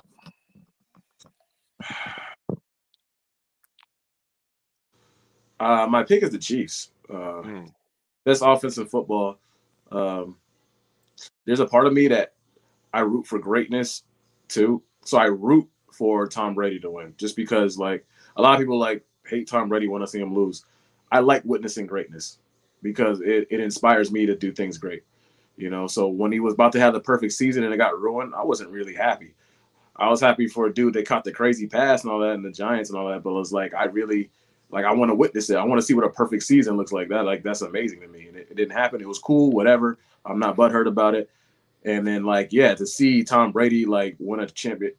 First of all, Kenny Jenkins actually forespoke this on one of his statuses he wrote on his page, and he was basically making directions towards Trump, right? Like talking about how he's married to a model and how he wears a MAGA hat and this, that, and the other, how he's rich, nobody can keep him down. But at the end of the day, Tom Brady might go to another Super Bowl. And he literally predicted that on his own. It was really cool that he did it, and now it's here. So I was I wouldn't mind seeing Brady win one. But if I have to go for a pick or I'm gonna put some money on, I'm putting on. You got to put it on my homies. Low key, Tom Brady is a low key, high key Trump guy. So that is also kind of digs at me a little bit. So I think I'm Chiefs. So let's go Chiefs. Here's another question for you in terms of fandom, because there's a thing. What? I don't know who this is. Here's my question on that, which is, so you're a Celtics fan, right? Not you, but I'm saying if you're a Celtics fan, right?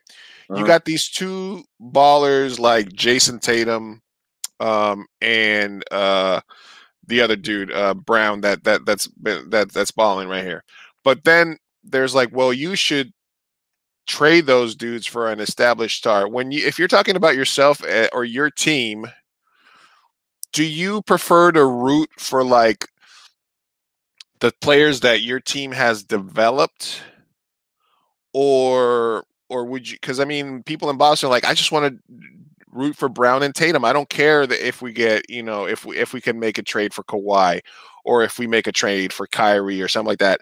I don't want to put all. I would rather. So it's more me like a Knicks fan saying, well, would you want to trade for Bradley Beal?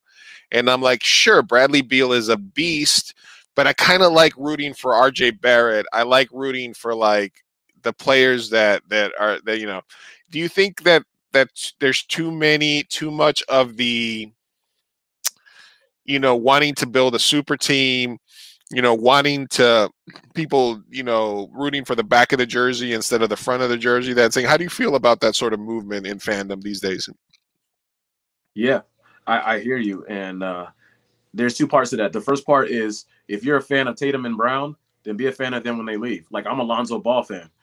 You know, I'm a Lonzo Ball fan for the New Orleans Pelicans, and I got a Pelicans hat too, and I got Jordans to match them. You know what I mean? Like, I'm a Laker fan, but I root for Zion and Lonzo. I enjoy both the way they both play. And then my mom being a UCLA alumni and Lonzo being from UCLA, like, yeah, like I root for the kid Lonzo. And I didn't want to see him leave the Lakers, but I'm not going to give away a chip so Lonzo can be on the Lakers either. So it's like, you know, if you really fans of those players, be fans for them wherever they go.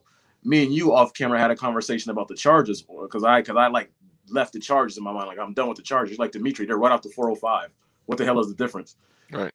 All I thought about that was like, shit, he's right. I can't really, like, I like Philly and I like some other teams, but I'm like, at the end of the day, I can't root for anybody the way I root for the Chargers. Like, screw it, I'm a Charger fan. Like, I don't care. They lose every year. I don't care. So, like, if you're really fans of those players, be fans of them wherever they go. Like, I know a lot of LeBron's fans, they don't give a damn where LeBron goes. They're LeBron fans, period. And then they'll talk about the team that LeBron plays on as the best team in the league every time. I don't like that part of it, but they're true LeBron fans. I have to give them that much. Because like what you're talking about right now, like the Lakers are talking about trying to land Beal, and Beal has pretty much said on Twitter like he wants to be with the purple and gold. That's now, scary. Do I like Kuzma, KCP, and crew? And those are the guys that would be in the deal if Bradley were to go. Yes, and I'd rather, yeah, I would miss them.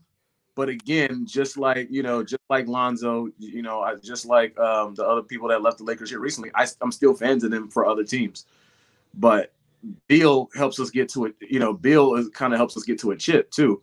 The only reason why I wouldn't want to see Kuzma and KCP go is because their roles are roles that like they can drop their 20 and 30s and give it nights, and it's not really asked of them to do so every night. When you put Beal on the team, there's an expectation for him to put up the same numbers he was putting up with the Wizards, and he's not getting looks anymore. Like he's the second or third option now. I would say the second option, like no third option. Third option. I don't think there's a player. I don't think that there's a way the Lakers got Bradley Beal unless Anthony Davis was going the other way. There's no universe where Kyle Kuzma and KCP and like the Bald Mamba get you enough to get back Bradley Beal from Washington. You got to bring picks as well, obviously. But yeah, I agree with you though. Yeah, I don't think that's a win for. I mean, Russell Westbrook. I mean, I think Washington would give you Russell Westbrook for Kuzma and KCP maybe. And we take them.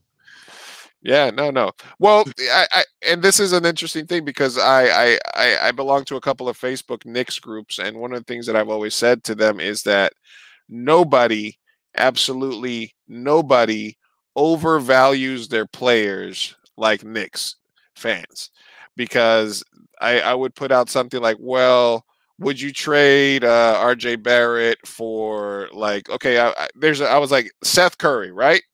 Seth Curry has not signed his extension for Golden State. You don't know if Klay Thompson is going to come back to full strength. They might be going into a rebuild. They got their new arena. They won 3 chips.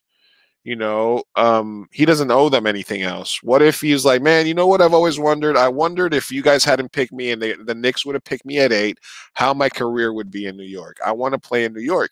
And I was like, that's Seth fucking Curry.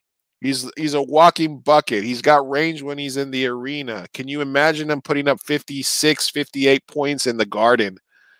And Knicks fans was like, no, I would trade him for like Dennis Smith Jr. and like a 2. And I'm just like,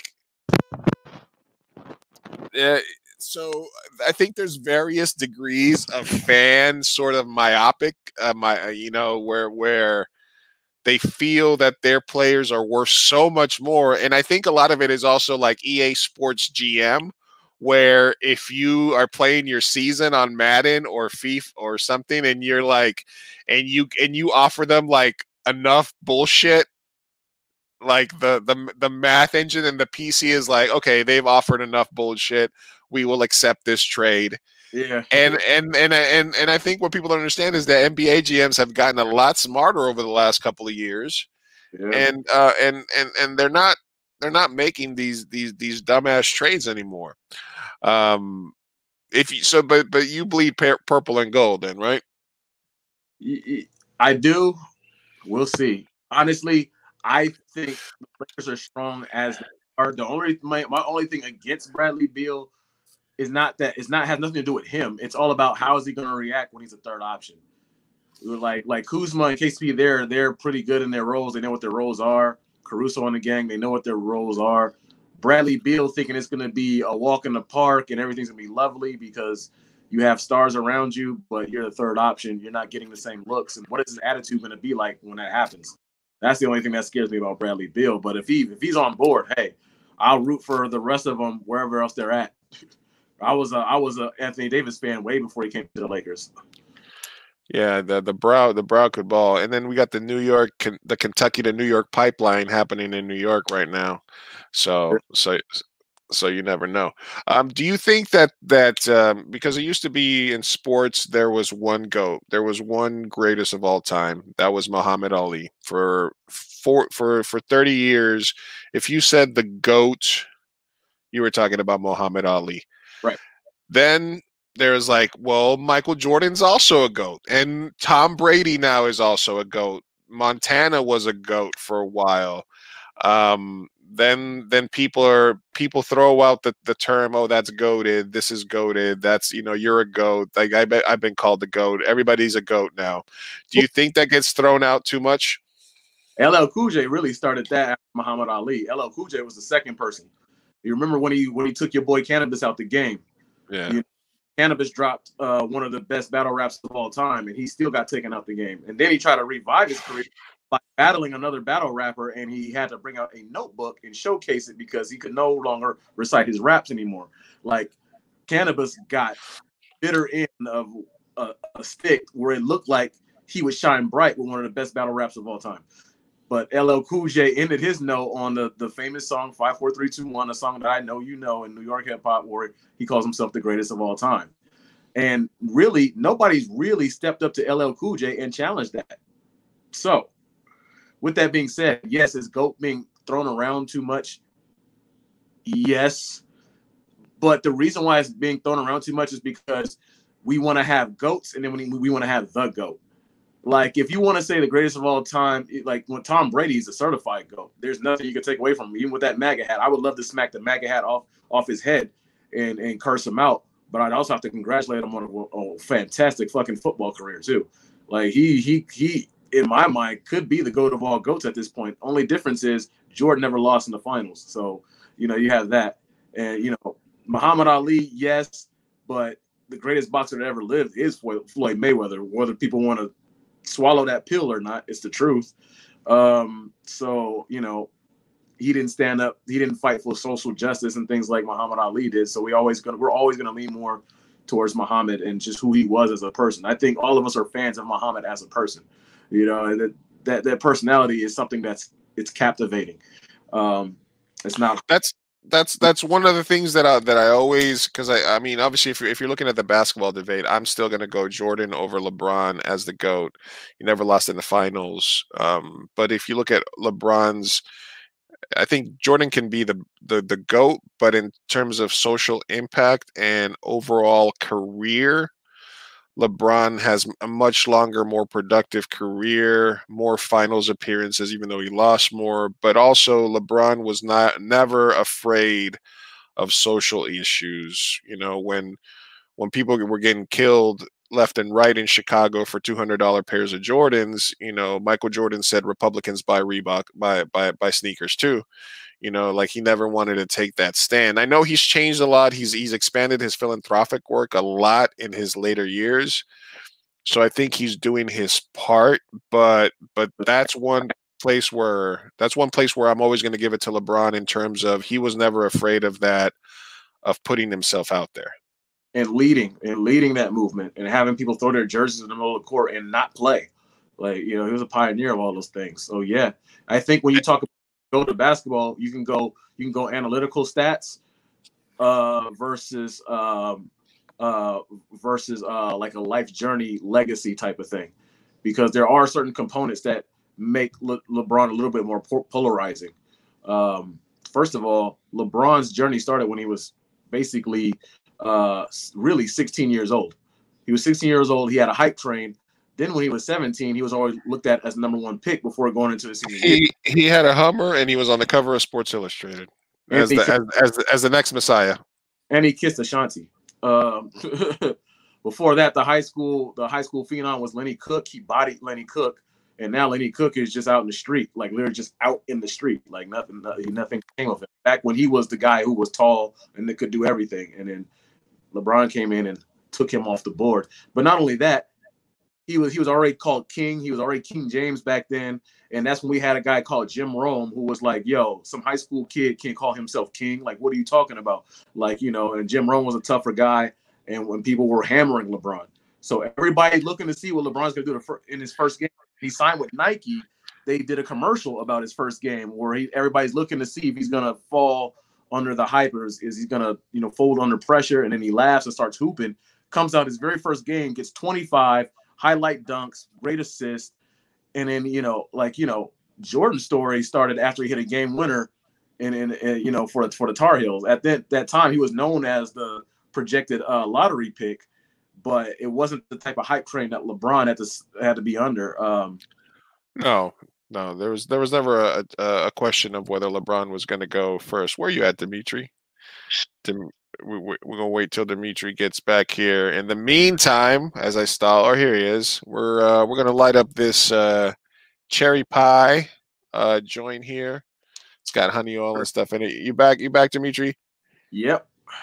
One thing I will say about the LeBron is that he took a stand against everything except China. That was when he was like, there's a lot of money over there. Yeah, they gotta buy a bunch of shoots. And one last thing about what you said about goated MCs. I think, Dimitri, you're forgetting that there's one MC that made one song about one rap beef that turned that song into a verb where if you say that word now, it specifically means that you got dusted in a battle. So, you know, so there's goated and then there's getting ethered. So if you can make a song and where now everybody says you got ethered, everybody knows what that means. So I'm going to put my boy Nas, Q Borough, Keep It Thorough, Queensbridge in the house, a little bit ahead of LL Cool J, also from Queens. But we'll take it from there. You were finishing up your thought. He definitely has the mass appeal, but shout out Dave East. But yeah, I mean, we're throwing GOAT around a little too much. Everybody wants to be the GOAT for something. There should be the statue, the Mount Rushmore for GOATs. There's only a select few.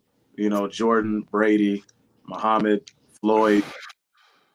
Then you might put two boxers, huh? Yeah. Only because, like, Floyd's standard of greatness is a guy who beat every badass that they threw at him, and he made $1 billion. Muhammad Ali was the very first people's champ. You know what I'm saying? The Nas fade is the most legendary haircut of all time. And then Jordan won 6 rings and never saw a Game 7. Like, and then Tom Brady is going to be balling until he's 50. So those guys, yes. Everybody else that's kind of a GOAT, and you're a GOAT here, GOAT at this, GOAT at that, like, it needs to stop. Now, you were talking about, we had this conversation off air too, but I wanted to bring it up, which is like favorite like duos. I made a point to you where you were talking about Kawhi and PG as being like not a goated duo, but if you could pick any like 2 wings to start your basketball team, whether that's like Tatum and Jaylen Brown, or PG-13 and Kawhi. I said I would take the old school Allen Houston and Sprewell at the 2 and the 3. You give me Allen Houston with that sweet jumper, and you give me Sprewell with those attacks to the rim. I would take them two over Kawhi and Paul George myself. I think that their game would translate to today because of the fact they were both tough. They played a little bit of defense.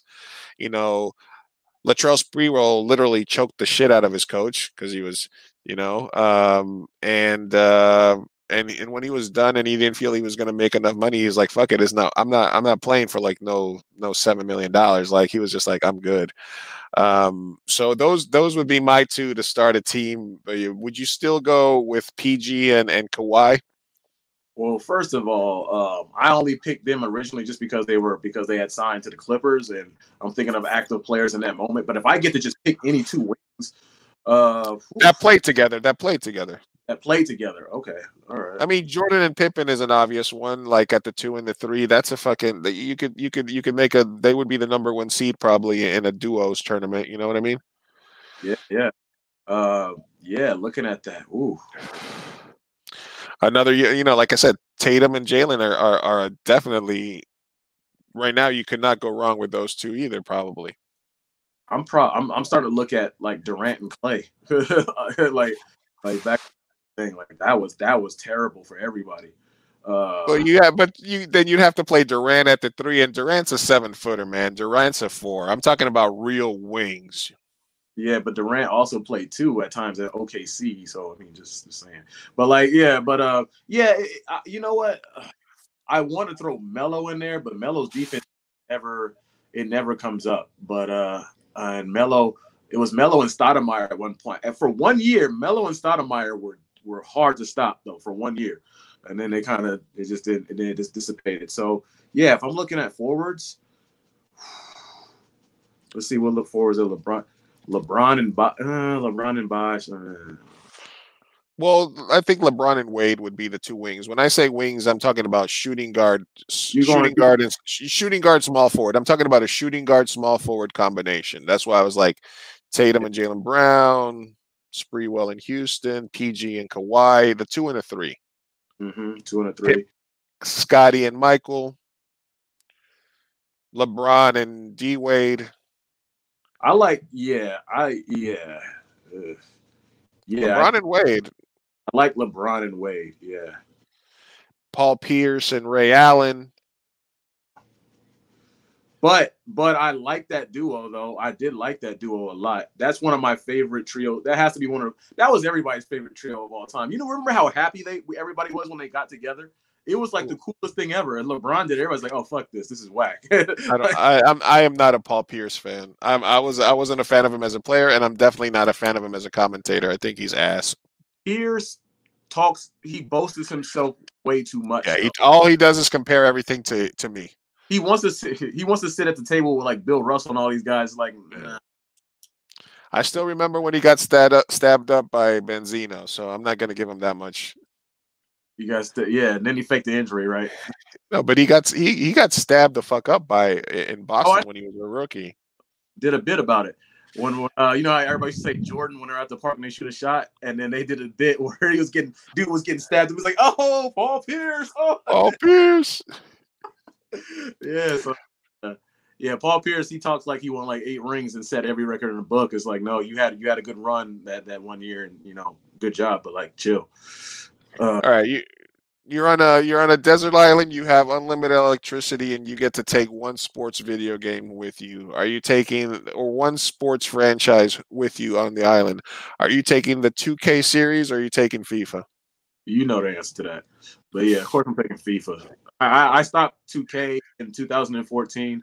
One of my roommates in college used to whoop my ass. I was the king in 2K13. I used 2K12. I used Kobe and beat everybody. 2K13. I used LeBron and beat everybody or Kobe. 2K14. I just started getting smashed and I was done. I moved on, hung out with some people from the UK. They put me on to FIFA. And I got hooked on FIFA, and I just recently quit my FIFA addiction. Like I had to just put the game up, put it in a pawn shop, and just do away with it. It was taking too much of my money and time. The last 2K basketball game I played was the one where you could unlock Jordan by playing like all the different Jordan situations. That was the best one. I still have that game. That's the best one. The cool graphic art of Jordan on that cover. That was one of the last really good cover arts. And now they're back with the Kobe one. They're pretty much going back to the Jordan theme again and bringing that back with Kobe. Although I would say in my defense, I also have played an absorbent amount of PS Pro Soccer PS. Yeah, but that's more real soccer. That's real soccer though. So like that's kind of cool. It's a real soccer simulation versus FIFA. You have what we call in the FIFA community the player meta, most effective tactics available, and this is like it's crazy. Well, no, I've played an embarrassing amount of like franchises and PES and FIFA. It started when I had ACL surgery and I had to be on a couch on a movement machine all day, and I just watch It's Always Sunny in Philadelphia, and I would just play season after season on Pro Evolution and on FIFA, and I still have like FIFA teams that are like from like FIFA 2010 or PES 2011 or something that I can still turn on and I can play a couple of games and I'm like, ooh, I like the squad still. You know, I keep video games because I like the same reason I haven't had a reason to buy a Madden game for like 15 years because the Jets have always fucking sucked. Mhm. So the main reason I want to buy Madden is because I want to do a season or a franchise with the Jets. But if the Jets continue to fucking suck year after year, what's the point of me buying that game season after season? I also feel that video games should come out every 2 years because having to fucking buy a new game every fucking year is a pain in the ass. They should sell you a game for 1 year and then next year they should sell you like a roster update for like $10 and then I'll buy a new game the year after that. But they get so fucking greedy with the money, and why wouldn't you if every time you drop a fucking game like Grand Theft Auto you're gonna make $1 billion fucking dollars? You know, it's like, why wouldn't you do it, right? Yeah, and they're selling it to kids. They're not selling it to us. Like we're always putting the logistics in there, but like the kids don't have that logic. They just want to buy the game, and you know that's who they're primarily selling to. That's why I had to unplug myself away from a game like FIFA because FIFA Ultimate Team is just gambling. Like there was times I would open up packs out of sheer boredom, just because I was bored. I would spend some money, open up a pack like I was at a casino. And it started during when the pandemic hit. You know, at first it was like, "Hey, Dimitri, like you're gonna finish editing this movie, Last Lessons," and then we got some posters coming out and Socket Channel and all of that. I got down on life when the pandemic hit. I'm just sitting around and fucking Ubering and just like saying fuck life after a while. It just got really bad. I'm just in the house all the time. And then FIFA became my new savior. Just that was my entertainment. And then I would say, okay, I'm gonna play some FIFA, but I'm gonna get back and finish editing this movie, which I am gonna finish. Like it's weird. It's like I have like I have like 4 little corrections, and then all of a sudden I was just like, whatever, FIFA. So and then that happened, and then I started realizing, holy shit, I'm putting money into this game, and I'm not even playing the game. Like I would turn on FIFA, open up packs, turn the game off, and do something, and then go to work. I'm like, that's why they're making $1 billion. And then but then you start to realize too, you're competing against 12-year-olds, and they've changed the game when you're playing Ultimate Team. Like even FIFA in general nowadays, like I'll put up highlights later on just to show you for fun offline. Like remember playing FIFA back when you hit that through ball to Suarez and then go down there and shoot the goal back post. Now I'll show you a specific example. I hit the through ball to Kylian Mbappe, but because of the player meta, I can see that my angle's not good enough to hit the far or the near post. So I stop and do a Rabona fake and cross my legs, hit a flip flap or an elastico flick, and go around and beat 2 defenders to shoot the goal one-on-one with the goalkeeper at an even shittier angle. But because Mbappe has steroid stats, he puts it in the post. And like that's what FIFA is today. FIFA is everybody that is really good at FIFA plays their Ultimate Team as if it's Barcelona in 2011 with like Xavi, Messi, and Iniesta just playing tiki-taka around the box. And then, you know, then you do a rainbow flick on the keeper and kick the ball in. Like that's how you score a goal in FIFA. That's where the nature of the game is at. And then, like you said, they should come out with these games now every 2 years, maybe even 3 years, because they're adding new things to the game and new features, new bugs and patches every 2 months now. There's a new patch for 2K, Madden, all of them. You know, right now the big thing in FIFA, a month ago they had the step over patch, Lou, because everybody spammed step overs. In order to just make a pass, if you hit the step over, just rotate the stick this way, you hit the step over, and all of a sudden you create an opening and you get a speed boost from the step over. So then some 13-year-old kid was beating everybody in Champions League in the weekend league, the Champions Weekend League for FIFA 21, because he was spamming step overs, and he would get that little speed boost, blow past his defender, and score a goal, and won 150 games like that. And then people start talking shit about this kid. It's like, no, he found the glitch. And then there's another glitch that comes up in another patch. So it's like, and I'm sitting here like, this is my life now. Like I'm fully engulfed in his life. Like I'm sitting here, it's telling you my life the way it's going, and I'm feeling a little bit ashamed of myself. So it's like, yeah, time to quit. Time to get back to being a creator again. Somebody in a pod, I don't remember when it was like 8 or 9 months ago, they're like, you know, what one thing could you do to make yourself a better editor? And I said, get rid of my PlayStation. I said, because when I'm done with work and I've done everything that I need to do, I took care of my dad, and I have 2 hours where I can sit at my desk. I have to decide, am I going to sit down and edit? Am I going to sit down and work? Or am I going to sit down and play, you know, Call of Duty or Blackout or FIFA or something for 2 hours? I got to make that choice. So letting my PlayStation Plus subscription lapse was one of the best things that I did over the last several months, because I actually finished a movie. I'm actually have been a lot more productive, and moving my PlayStation to it being literally right here next to my second monitor, where now it's back over there where I have to go find cables to connect it if I want to play. I haven't touched my PlayStation in like 4 months, and my productivity has gone way up. So yeah, I'm watching you, and I'm like, damn, this dude was just editing short films, and then I was editing one of them, trying to out, and then all of a sudden, like, I just faded into darkness, and I'm just sitting here like, Lou's killing this shit. Like, he's got stuff on every week. Now you're about to interview an NFL legend because you put the work in to reach out and stuff like that. And I'm like, dude, what am I doing? Like, literally, what am I doing? So, like, yeah, well, good thing is you don't have to judge yourself against anybody else but yourself, man. We're all trying to do better each day. So, you know, it's been a fucking rough year. I've had to do the things that I'm doing, trying to stay creative, having these things so that I can have human interaction with people, because I don't go out, because I'm taking care of my dad. You know,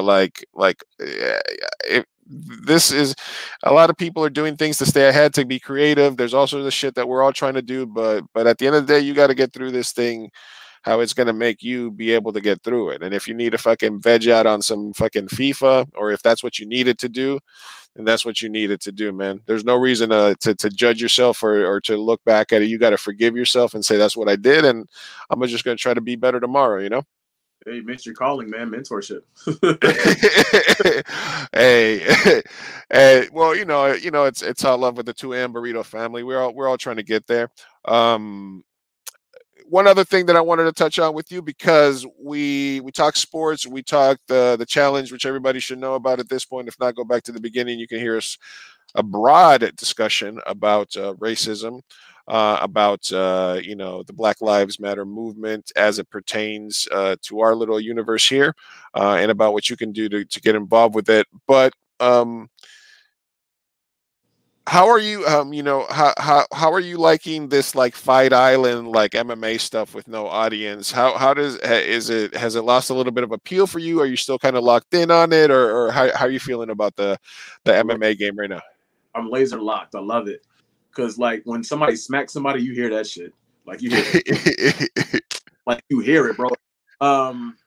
There was a guy, you know, most people that are looking at this are not that familiar with MMA, but, like, there was a fight where a guy won the fight with a counter elbow. So the guy goes in for the big overhand, and the guy sits back and he throws an elbow, and the elbow, because the elbow is a short range attack, it meets the guy's chin or the guy's cheekbone before the punch comes in. So you can literally, all you hear is like a loud pop with the elbow, and like smacked him. And I jumped out of my seat, and I just went berserk. I was like, dang, like, and they nicknamed it the Hellbow. Now it's not even an elbow anymore, because he smacked him so hard, man. Like, and this was Jeremy Stevens, who's from San Diego, the guy that he did it to. He trains like 30 minutes away from us, basically, at Alliance over there in the upper part of Chula Vista. So like on one end, I'm rooting for Jeremy because, like, you know, he's from here, and Dominic Cruz, the guy who I kind of take from the most in the MMA, and so I like it. Yeah, I do like the Fight Island. They're actually at a decent capacity now. They're actually letting people into the live gate again, but I really liked it. I love the sound and everything. They've been putting together some really good fight cards. The only bad thing about it is not because of Fight Island, just because of COVID. Some of these fight cards kind of suck. You have one stat card in the middle of the year, and the rest of them have a main event and a co-main event and kind of a unfavorable card. That's the only downside of it. A lot of these cards kind of dropped. The Conor McGregor card had I enjoyed the whole card, but I mean, as far as when you have a Conor McGregor fight, knowing he's the biggest fighter in the UFC, you expect at least 4 good fights, and we got 2. We got two main pretty good fights, 2 really good endings, and then I only enjoyed the whole pay-per-view because I had just nothing to do. I just set aside that whole day to just watch MMA, and I had fun. But I still wish there were some more of my favorite names on the card. That's true. The reason I bring that up, Dimitri, is because you are both a basketball fan and a fight fan. Mm-hmm. And, as you know, this is the time of the show where I do something that I like to call. All right, boys and girls, you know what that sound means. It's time for Bracket Bit. Bracket Bit. Bracket Bit. Woo, woo, woo, woo. Bracket Bit. Bracket Bit. Woo, woo, woo, woo, woo. Fireside chats.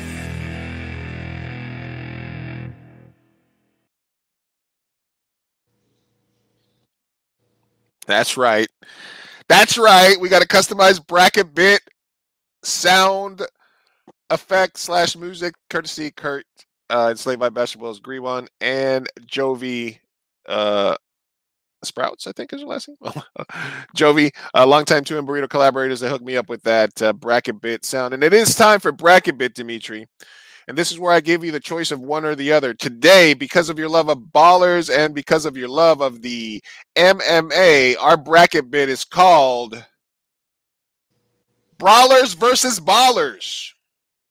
I'm going to give you the name of one brawler and one baller, and you're going to tell me who moves on to the next round. Remember, I make the bracket, but you get to decide how or why you're choosing. You could choose which one you'd rather be friends with, which one you'd rather invite to a party, which one you think would fight, which one makes the better sandwich. Whatever the qualification is between the two, I just ask you that you keep it for the entirety of the bracket, and you decide which of the two moves on. Are you aware of the bracket rules? Yes. All right, so in the Brawlers versus Ballers Championship, the first round matchup is George. There's one thing that I can do is finger roll the Iceman Gervin versus MMA fighter John Jones. Wow. Oh, you don't know how hard of a question that is. I grew up trying to finger roll like Iceman. Iceman. I love to finger roll, man. I try to mimic John Jones's fighting style when I do Taekwondo because he uses a lot of Taekwondo kick. The good thing about the bracket bit is that I create it based on my knowledge of the sport and my choices, and sometimes it creates some tough first-round matchups, as we see here today. I gotta go John Jones. John Jones moving on. The Iceman stays on ice. We talked about him early. The walking bucket, the biggest what if, Stephen Curry. He's got a tough first-round matchup against the Notorious. Versus Con. God, that Poirier set him back. I gotta go Steph. Steph moves on. The Beard, which people would think you were if you walked around Korea one day. James Harden versus the Gracies. Now, I didn't want to choose one of the Gracies, so these are the Gracies as a group. Okay. First So of these all, are the Gracies versus. Oh no, wait, I messed up. James Harden versus the. I messed up. James Harden versus Demetrius Johnson, your namesake. okay. Yeah. First of all, we got to get on the court, me and you, one day, Lou. You'll see that the beard skills are actually within me. But anyway, Okay. between Dimitri Johnson is literally one of the goats of MMA for real. But Harden's creativity and ability to score is just unmatched. Got to go with James Harden. James Harden. My game has been described as a peak Larry Johnson without the hops. Like a point forward, but with the spin move, with the big L, So we can get down. All right. So now the Gracies as a family versus the Plastic Man, Durant. Oh my God! I actually want to join one of the Gracie gyms and get down on the mat and roll on the mat and learn. In this world, that's something. It's a tool that you need for life. The Gracies pretty much, they were the first people to say we got the best martial art and proved it. But then you got Durant. Oh, okay. Durant's the most unstoppable. Gracie's. Now, I have a love-hate with Durant because obviously I'm a Knicks fan, and I think part of the reason that he didn't go to New York was because he didn't want to have to deal with Knicks fans. So instead, he went to the Nets. I thought when that video came out of Durant at the Rucker, where he hit like 6 3-pointers in a row, and the entirety of I was like, he has to understand what him playing at the Mecca would mean for basketball. Like I was like, if there's one person that's a baller at heart that should be able to because that's how I felt about LeBron. Like when he was in free agency, I'm like, one championship in New York is worth 5 in Miami. One championship in New York is worth 5 in Miami. And I wanted him to feel that. And then again, I wanted Durant to feel that. And they both did not choose the Knicks. And they both legacy all the time, right? Yeah, and they both and now we root for RJ Barrett and the kid Q, that's a beast. But that's my Kevin Durant rant that I can do with you because you know sports. That's the reason. So yeah, Durant, suck it. You lost in the first round to the Gracies. Go eat some fucking organic fucking Brussels sprouts in Brooklyn. Cupcakes. With your cupcake. Go some organic cupcakes. That's right. And I swear, even though he's 7 foot tall, if I ever saw him or ever met him, or he was like, "Hey, Mr. Dan, this is Lou Martinez, the director. Hey, what's up, Cupcake?" Absolutely, 100%. I don't care if I get fired on the spot, and it's my first big break. If I get to work with Kevin Durant on a commercial at some point or Space Jam 7, I'm calling him Cupcake. I'm gonna be right there to do it. I promise you, Knicks fan, I will do it. All right. Shh. I forgot what his brother's name. Reggie Miller broke the hearts of Knicks fans time and time again. One of the weirdest but best jump shots of all time. Even better than Cheryl Miller. 100 points for UCLA, I believe. 100 points versus Amanda Nunes, MMA fighter. Got to get the ladies against each other in round 1. Shout out to Lou. These are good. I always knew of Cheryl Miller. I'm a big fan of Reggie. I try to emulate his that shot that looks like he's crossing his hand. I can actually literally break down that jump shot and shoot it just like him. However, this is Cheryl, and I always knew Cheryl was a beast, and I heard all the stories. But at the end of the day, Amanda Nunes is is completely unstoppable. Right. She's gonna be my homegirl Megan Anderson. Super sexy chick, crazy tattoos all up and down her leg and all of that. But it's not looking good for her when she fights Amanda Nunes. She hits like a man, and she pretty much trains with men like she's a certified badass. All right, we got the literal logo of the NBA, Mr. Jerry West. Although if there was a logo of the MMA sport, you could make a good argument that you could put George St. Pierre on there. George St. Pierre. Yeah, George St. Pierre is the literal GOAT of MMA. If there is going to be a GOAT, it's literally George. And but Jerry West invented clutch. He's the logo, man. He's the logo. Yeah, he invented what clutch. He was the very first clutch before any other clutches. I'm going with Jerry West. Jerry West, the logo, moves on. All right, here's your boy LeBronathon versus an underrated fighter. This is a first-round matchup, so I think it's an easy one for LeBron. Brock Lesnar. Okay, first of all, I just want to go back. They are going to change the logo guy to Michael Jordan. Yeah. Well, yeah. Well, that's yeah. Can't have an 80-year-old white guy on the logo. Come on. Right. Basketball. LeBron or Brock Lesnar? Ooh. Brock Lesnar came in and dominated instantly with a name. Like, he already had a name, so he was already going to sell out the crowd. But he came in and took the chip until he was exposed for his ability to not know how to box and kickbox. And then once they discovered that, he got rocked. It's your bracket, man. But you can't go against LeBron. LeBron moves on. All right. R.I.P. Kobe and another GOAT of the MMA, or one of the GOATs, Frank Shamrock. Shamrock, yeah, he was watching him made me realize that I need to learn how to wrestle. Watching all those kung fu movies growing up, thinking that wrestling was just for faggots that fighting between men's legs. Now I realize saying the word faggot is and learning how to wrestle can actually help you in a real fight. So I need to learn how to wrestle. But at the end of the day, he ain't no Kobe. It's plain and simple, Kobe. All right, Russell Brody. Just because he's a baller, I wanted ballers on these lists, motherfuckers that could come in and put up 50 and and then BJ Penn. That's actually one of the toughest ones because they both have similarities. BJ Penn broke all kinds of records just like Westbrook did, but I gotta respect the man that can record triple doubles for 2 back-to-back seasons. That's just insane. Russell Westbrook.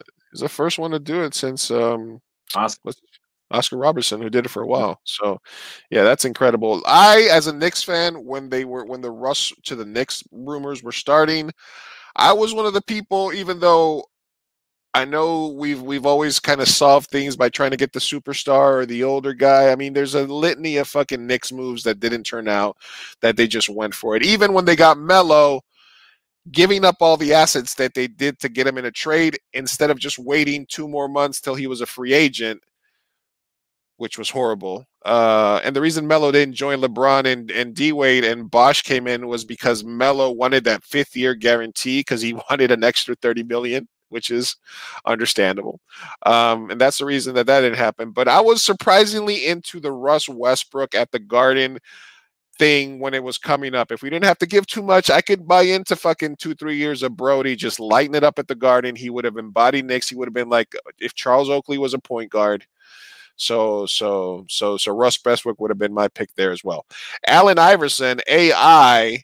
I mastered the Allen Iverson reverse crossover that he did in his first Reebok commercial after several summers of practicing it on the basketball courts. One of the first things that I noticed about San Diego when I first moved out here is that basketball courts were empty in the summer, which was the biggest shock that I had when I moved from New York to California. I saw empty basketball courts in the summertime all over the place, and I was like, what the fuck? So I always was able to get on the court, not so much in New York, but AI is the definition of a baller. But Gilbert in the NBA, MMA, I forgot the first name, is the choice. What was it? Gilbert Burns? Yeah, I think so. Something. Okay. Well, if it's I don't think anybody. I don't know why I cut off that name there, but yeah, assume that if there's a famous MMA Gilbert, that's the one that's on there. Yeah, well, if it's Gilbert Burns is a beast who's going to fight for the 170-pound title against the Nigerian nightmare Kamaru Usman, who is just 100% pure man. That's Christian Okoye. Big time wrestler and boxer. He literally, if there's a real life black panther, he would be it. And so Gilbert Burns is going to fight him for a championship, but he ain't messing with AI from AI's legacy from no standpoint. And I too also mastered that crossover from the spinning crossover from the Reebok commercial, and people still use that move today on ballerslife.com. You still see people doing it. Not to mention jump off. Yeah, AI. That's easy. All right, Latrell Sprewell. We talked about him earlier, and I think my favorite non-UFC fighter, because back in the day he was an automatic, man. I've seen him fight like 7-foot Koreans. I've seen him fight all types of fighters. One of the baddest Russians I've ever seen fight, or Czechoslovakians, or wherever he was from, Fedor. And he's got one word name, man. That's one name. I think he's the biggest what if, in terms of what if he had come over to UFC like right when it started. What his legacy? His name would probably ring out a little bit more than it does. But Fedor versus Latrell Sprewell, two tough guys. His biggest legacy is not being signed to the UFC, which is crazy. And Dana White never liked him. I don't get it. I don't get that, and I never will. You know what's funny though, Lou? If Fedor had a nickname, it should have just been Fade. If he was an American, we'd just call him Fade.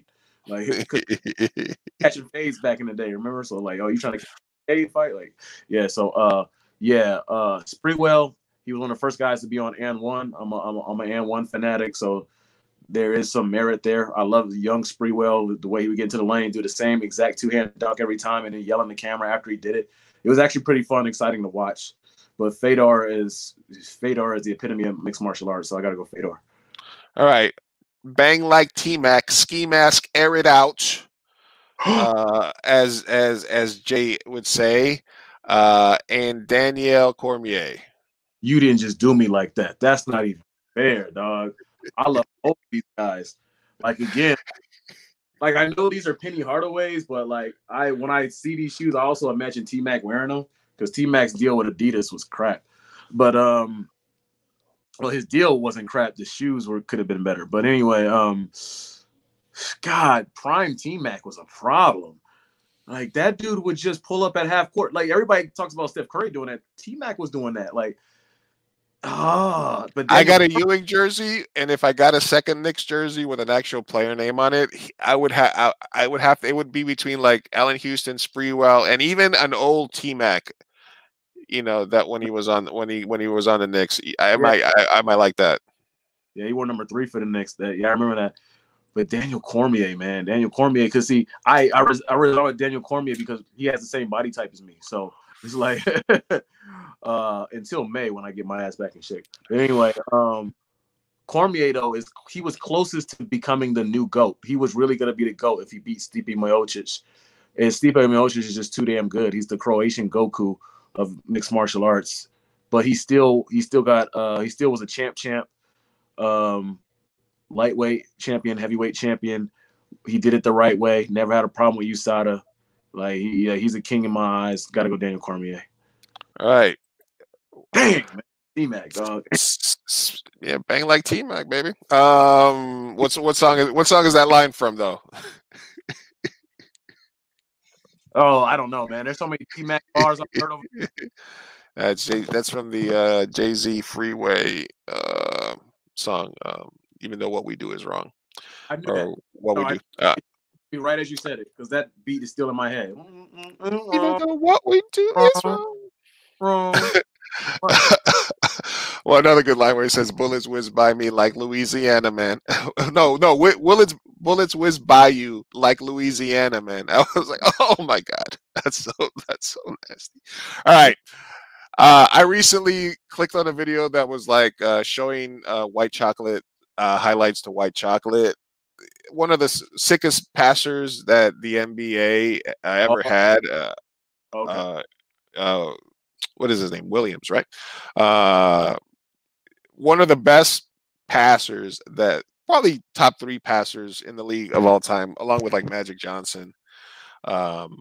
Maybe James Stockton, like he top 5 passer. Like, he had the behind the back elbow pass, the long skip passes. A baller by all definitions. Shogun, though. Shogun had a whole era to himself where he stood alone until John Jones came along. He dominated for a good part of time, but like I said, John Jones came along. Mike Williams, right? White chocolate. Yeah. Yeah, man. Jason Williams. Jason Williams. Yeah, Jason Williams. Sorry. But nah, dude, I gotta go Jason Williams, white chocolate. When those when those Nikes came out, when he had the patent leather Nikes, when those came out, I copped like 3 or 4 pair of those. My mom broke the bank, didn't pay light bills to buy them for me. Like I wanted those shoes so bad. I remember that Nike commercial with him and Kevin Garnett as the kid. Like you said, all the amazing passes and crossovers, by the way. Yeah, Jason gotta go Jason Williams. White Chocolate moves on. All right, Anderson Sylvester Anderson versus another silent assassin, Kawhi. This is actually good because I put a post on NBA 24/7 Talk. I put up an argument that nobody could really argue. And I said Kawhi Leonard is the only superstar to go to a team for 1 year, and by 1 year I mean play 65 games and plus playoffs, win the championship without a second superstar on the roster. Now he had all-stars. He had Van Fleet. He had Siakam. Pascal, yeah. Yeah, and stuff like that. Those guys were all-stars, but they're not franchise players. They're not franchise superstars like Kawhi was. He was able to make the clutch buckets, get it done, and get the chip. And being signed to them for only 1 season, like everybody else has to, like, even like LeBron, he needs time for his team to gel. He usually needs a year or 2 to warm up and all of that kind of stuff. But Kawhi stands alone in that aspect. Like, he's the only guy to really do that. San Diego native. I mean, when we play ball, he's got his number retired in San Diego. Yeah, and then Anderson Silva, the mate. Oh my God, the spider. He knocked the guy out with a jab, bro. Like that's tough. I'm going Anderson Silva, man. He knocked dude out with a jab. I mean, everybody, including myself, wants to be like Anderson Silva. All the fighters that are fighting him now look up to him. They cry when they beat him because even though he's old, they wanted to beat him growing up. Anderson Silva he's the king, bro. He's dope as hell. All right, they called Dominic. Wait, did I mess up this one? Okay, because we said this other guy Gilbert was Gilbert Melendez, right? No, we said Gilbert Burns. So okay, got it. All right, so they call this guy the human highlight field, Dominic Wilkins. Only guy that could go toe-to-toe with Jordan dunking. Another baller. And then we got Gilbert Melendez from the MMA. Yeah, we're going to have to go. I don't know as much about Melendez, but I know Dominique, and Dominique was one of the best in-game dunkers of all time. And he had the most power of all time. The only person I've seen that can match his power is a guy named Doug Anderson, who's not in the NBA. He plays with an organization he used to work with called Court King. You know, he does some amazing dunks that nobody. Sean Kemp could rock it a little, like yes, close. Yeah, that's. I mean, in terms of like just. Sean Kemp. Yeah,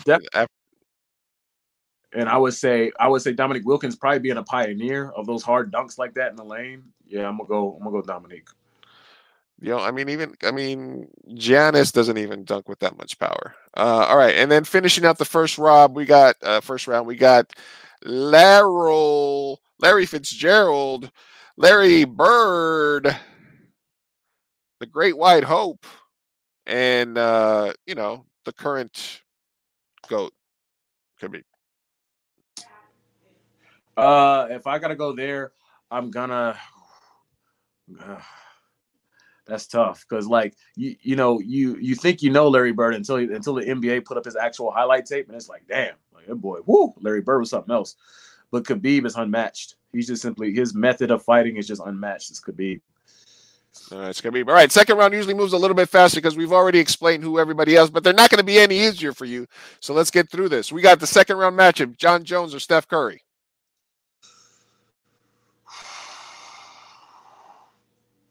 Jones. James Harden or the Gracie family? Gracie's. Amanda Nunes or Jerry West? Nunes. LeBron or Kobe? Oh my God, in the second round. Kobe. Russ Westbrook or AI? It's funny how this is working out. AI. Fedor or Cormier? Damn. That's a tough one. Cormier. White Chocolate or Anderson Silva? Jason Williams. Anderson Silva. Dominique or Khabib? Khabib. Or Anderson Silva? Okay, Khabib or Anderson Silva? Ooh, Khabib. AI or Daniel Cormier? Cormier. Amanda Nunes or Kobe? Sorry, Amanda, can't take you to the top. Got to go Kobe. John Jones or the Gracies? Jones. All right. We got our final four. Dimitri Green. Everybody remember to like, subscribe to the channel. Everybody, if you want to post, if you want to be a part of the Black Lives Matter Film Challenge, go to filmconsortium.com, go on filmfreeway.com, search for BLM Film Challenge on Facebook or wherever you get your indie film news. And you can also be a part of this event that's coming up live on February 13th, where you can share your stories as it pertains to the Black Lives Matter movement over this last year or before, and compete. You know, and it's mostly more about getting the word out there for more people to share their stories. So I appreciate Dimitri coming on the show today to talk about that. We've done 2 hours and 26 minutes. This is going to be a 2.5 hour pod. And we're almost here at the end. All that's left to do is get through this final four in this Brawlers versus Ballers championship. I set up the bracket, but Dimitri, you're the one that has to knock it down. John Jones in the first semifinal versus Kobe Bean Bryant, RIP. Woo. I mean, they're both GOATs in their own sense, but I mean, damn. Yeah, Kobe scored 60 in his last game. I mean, Kobe moves to the finals. And then in the other side, we have two legends of mixed martial arts. You've given good reasons for both of them to be deserved here. It's funny, we got 3 MMA, one baller, 3 brawlers, 1 baller in the final four. The choice remains for you, Daniel Cormier or current champion, right? Still champion, right? Or did he? No, he retired, right? He vacated the belt. The belt is still up as Khabib right now. Okay. Versus Daniel Cormier versus Khabib. Yeah, I'll just say this: the only way that Khabib comes back to fight again is that he can get to fight GSP. If that doesn't happen, they're gonna have to put up the belt, and they probably will do so with Poirier and Conor McGregor Part 3. But damn, that's so tough. I look at Daniel Cormier as my dad, but Khabib at 29-0, nobody could stop him, man. Just nobody. There's nobody even close. Not even realistically. I don't know if George St. Pierre. He's the only anomaly that might be able to solve the Rubik's Cube that is Khabib. All right. What about Khabib versus Fedor in his prime? Khabib would probably lose. He can't make weight. Like, that's too much. Fedor's just too big, and that's what I'm looking at right now.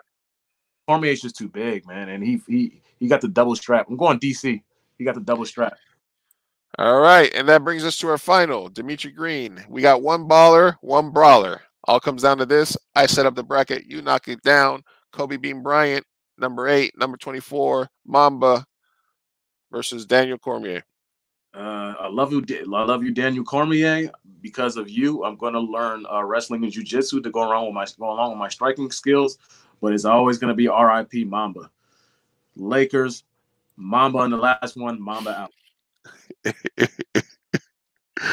All right, man. We've said it all. We've said it all, man. I appreciate you coming on the show as always, kicking off season 2. And I hope that people, take the time to follow you, follow the Sock channel, follow Dimitri. He's, last word, man. What is up with that, with the project that you told us about last time? Have you moved forward on it? Are you working on it? What is up next for Dimitri, man? I'll give you the final words on what's up with you. Okay, 2 things. Yeah, the story of Sagan Penn. Sagan Penn was a man who lived here in San Diego, who was a Taekwondo master, who the police tried to beat up brutally, as so many have done before, except Sagan got away with his life and killed a cop, beat it twice in court. So he beat a murder and a manslaughter case. So it's I feel like Sagan Penn is Black Panther in real life, and his story needs to be told. It was told to me. Me and Kenny were going to an investor meeting for Pie Etiquette, and we talked to a guy named Dane, and he told me about it. And then I went back to my actual Taekwondo family, and they all know him. So now I'm kind of put into it. He has there's connections to his life with the Nick Cannon family and stuff like that. Right now it's in pre-production, seeking some investment, but right now the biggest trouble I'm having is getting with the family members and trying to add them and have a conversation with them, because they have to be involved to use his name. If we can't really use his name, then we have to tell the story around his life and not use the name. I just follow that code of respect. I'm not going to use anybody's name without permission and having them be part of the compensation end, because this would be something that I'll have to go extend and go on 2-year pre-production run to get the actual money to fund it as a feature film, and hire somebody like yourself to help me write and direct it and things like that. And then they would have to be a part of some compensation on a distribution end to really make that movie happen. I am working at it right now. I got a little GoFundMe video that I'm editing now that I got my FIFA fix out the freaking way. But that's still a thing. And the Socket Channel, yeah, I'm still forming the LLC. I filled out one of the forms wrong, so I had to refill it out today, get that LLC going. And then again, I'll look to contract a few, great content, creators who have won awards in the past that are doing great streams and stuff, to help me out. Maybe like a Kobe Bryant sock thing, so Gotta do it. yeah, so that's what's up next. I am gonna get back to I'm gonna produce my own next Socket Channel video on my own. I predicted in 2020 that socks would become a new trend in clothing, and now you got rappers like Nav and other people rapping about socks. You got 2 Chainz rapping about his Gucci gold socks. Now it's become a real thing. So I'm gonna start off with that video, and then we're gonna keep the ship rocking from there. All right, well, absolutely, man. So Socket Channel, Black Lives Will Matter, Dimitri Green, thanks for being a part of the show, man. Obviously, we work together a lot, so I will be talking to you soon. We're going to hit this outro music, and then I'll be back to say goodbye to you after that. So thank you everybody for coming on the stream today. Thank you for everybody that commented, or if you watch this on the replay, don't forget to like the video, subscribe to 2 AM Burrito across all platforms so you can get notified when we go live. Again, Dimitri, our guest today. Tomorrow we're talking to David Dawson from the Intellectual Podcast. We're going to talk a little bit about fandom, Star Wars, a bunch of other nerdy shit. And then Wednesday, 7-time Pro Bowler Nick Mangold of the New York Jets, who's got a new barbecue sauce, is going to talk to me. We're going to talk all things barbecue sauce and football related. Maybe we'll get his Super Bowl pick, and I got a couple of fun bracket bits for him. So as always, thanks for watching. This is Lou, Big Chief Burrito, and we're out.